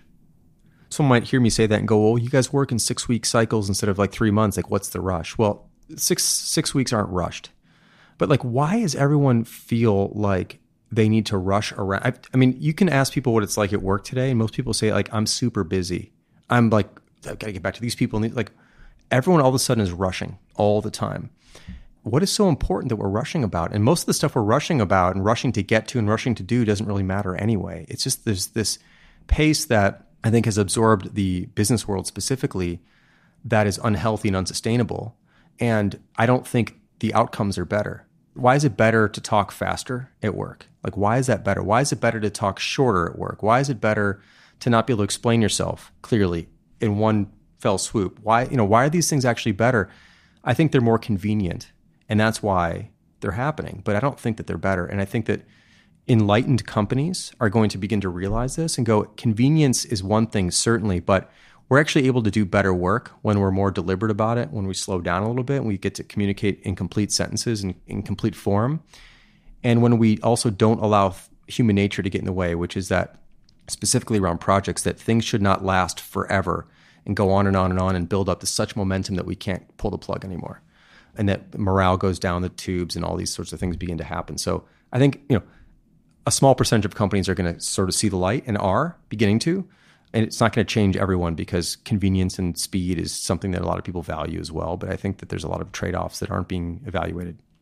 Well, Jason, I, on a personal level, find this stuff so interesting because, like I said, if I were to sort of evaluate, give myself a scorecard on how I'm doing with respect to my eating, my sleeping, my this, my that, my other thing, I think this is definitely the area where I fall short. And it's not even close. Like it's not even a contest. This is really tough. This will be a long commitment for me, but I'm very interested in figuring out ways to make this better because I think I come at it from a different framework, which is honestly, I've had the, I don't know if privilege is even the right word, but I've certainly seen many people at the end of their life. Not so much today because of what I do today, but back in my previous life where I really did get to see people who were at the end of life. Cliches are a cliche for a reason. I really don't recall anybody at the end of life wishing they had worked a little longer, a little harder, which isn't to say that there isn't somebody out there who feels that way, or there isn't somebody who feels like they left something on the table. And who knows, maybe in his final days, Steve Jobs did wish he had worked a little harder to get that next product just to that next level. I don't know. I mean, so I won't blanket that statement as completely diffuse, but most people, so I have to assume I will be the same way. When you're on the back end of that, you start to think about the relationships that got neglected or the amount of just joy that got sort of missed by being busy, which is, for me, busyness is a bit of an addiction. Busyness is the other thing we didn't really talk much about, but busyness is something I try to avoid at all costs because I feel like busyness is basically shifting between a bunch of different things at the same time. And that's why you feel busy, because you're like, I got to run to this, I got to run to that, I'll come back to this and I'll have more time to do this later. It's like, if you can figure out ways to work in contiguous blocks of time, you can cut back a lot of the busy feeling. I think that's another really interesting area to improve on is to give yourself time to start and finish something in the same day versus within a contiguous block of time versus like, I'll get this done later between lunch and after this call and whatever. You'll do a better job and you'll have a calmer day than trying to wedge things into empty spaces. I think that's one of the big things. I think people's days are pretty scrambled, actually. That's one of the reasons they feel busy. Again, it's not that there's more work to do. I don't feel like there's more work to do. And in fact, shouldn't technology be like, hasn't the promise been like less work and it's all these things are automated for us? So where's all this more work coming from? I don't think it's that. I think it's our days are chunked into smaller bits. It's hard to fit everything in that and you feel really busy and manic. I think that's a great point. Jason, thank you so much for making the time. I know you take time very seriously, so you're here as little as you need to be. So, well, thanks, Peter. It's great to be on. You can find all of this information and more at peterattiamd.com/podcast. There you'll find the show notes, readings, and links related to this episode. You can also find my blog at peterattiamd.com. Maybe the simplest thing to do is to sign up for my subjectively non-lame once-a-week email where I'll update you on what I've been up to, the most interesting papers I've read, and all things related to longevity, science, performance, sleep, etc. On social, you can find me on Twitter, Instagram, and Facebook, all with the ID PeterAttiaMD, but usually Twitter is the best way to reach me to share your questions and comments. Now for the obligatory disclaimer. This podcast is for general informational purposes only and does not constitute the practice of medicine, nursing, or other professional healthcare services, including the giving of medical advice. And note, no doctor-patient relationship is formed. The use of this information and the materials linked to the podcast is at the user's own risk. The content of this podcast is not intended to be a substitute for professional medical advice, diagnoses, or treatment. Users should not disregard or delay in obtaining medical advice for any medical condition they have and should seek the assistance of their healthcare professionals for any such conditions. Lastly, and perhaps most importantly, I take conflicts of interest very seriously. For all of my disclosures, the companies I invest in and or advise, please visit peterattiamd.com/about.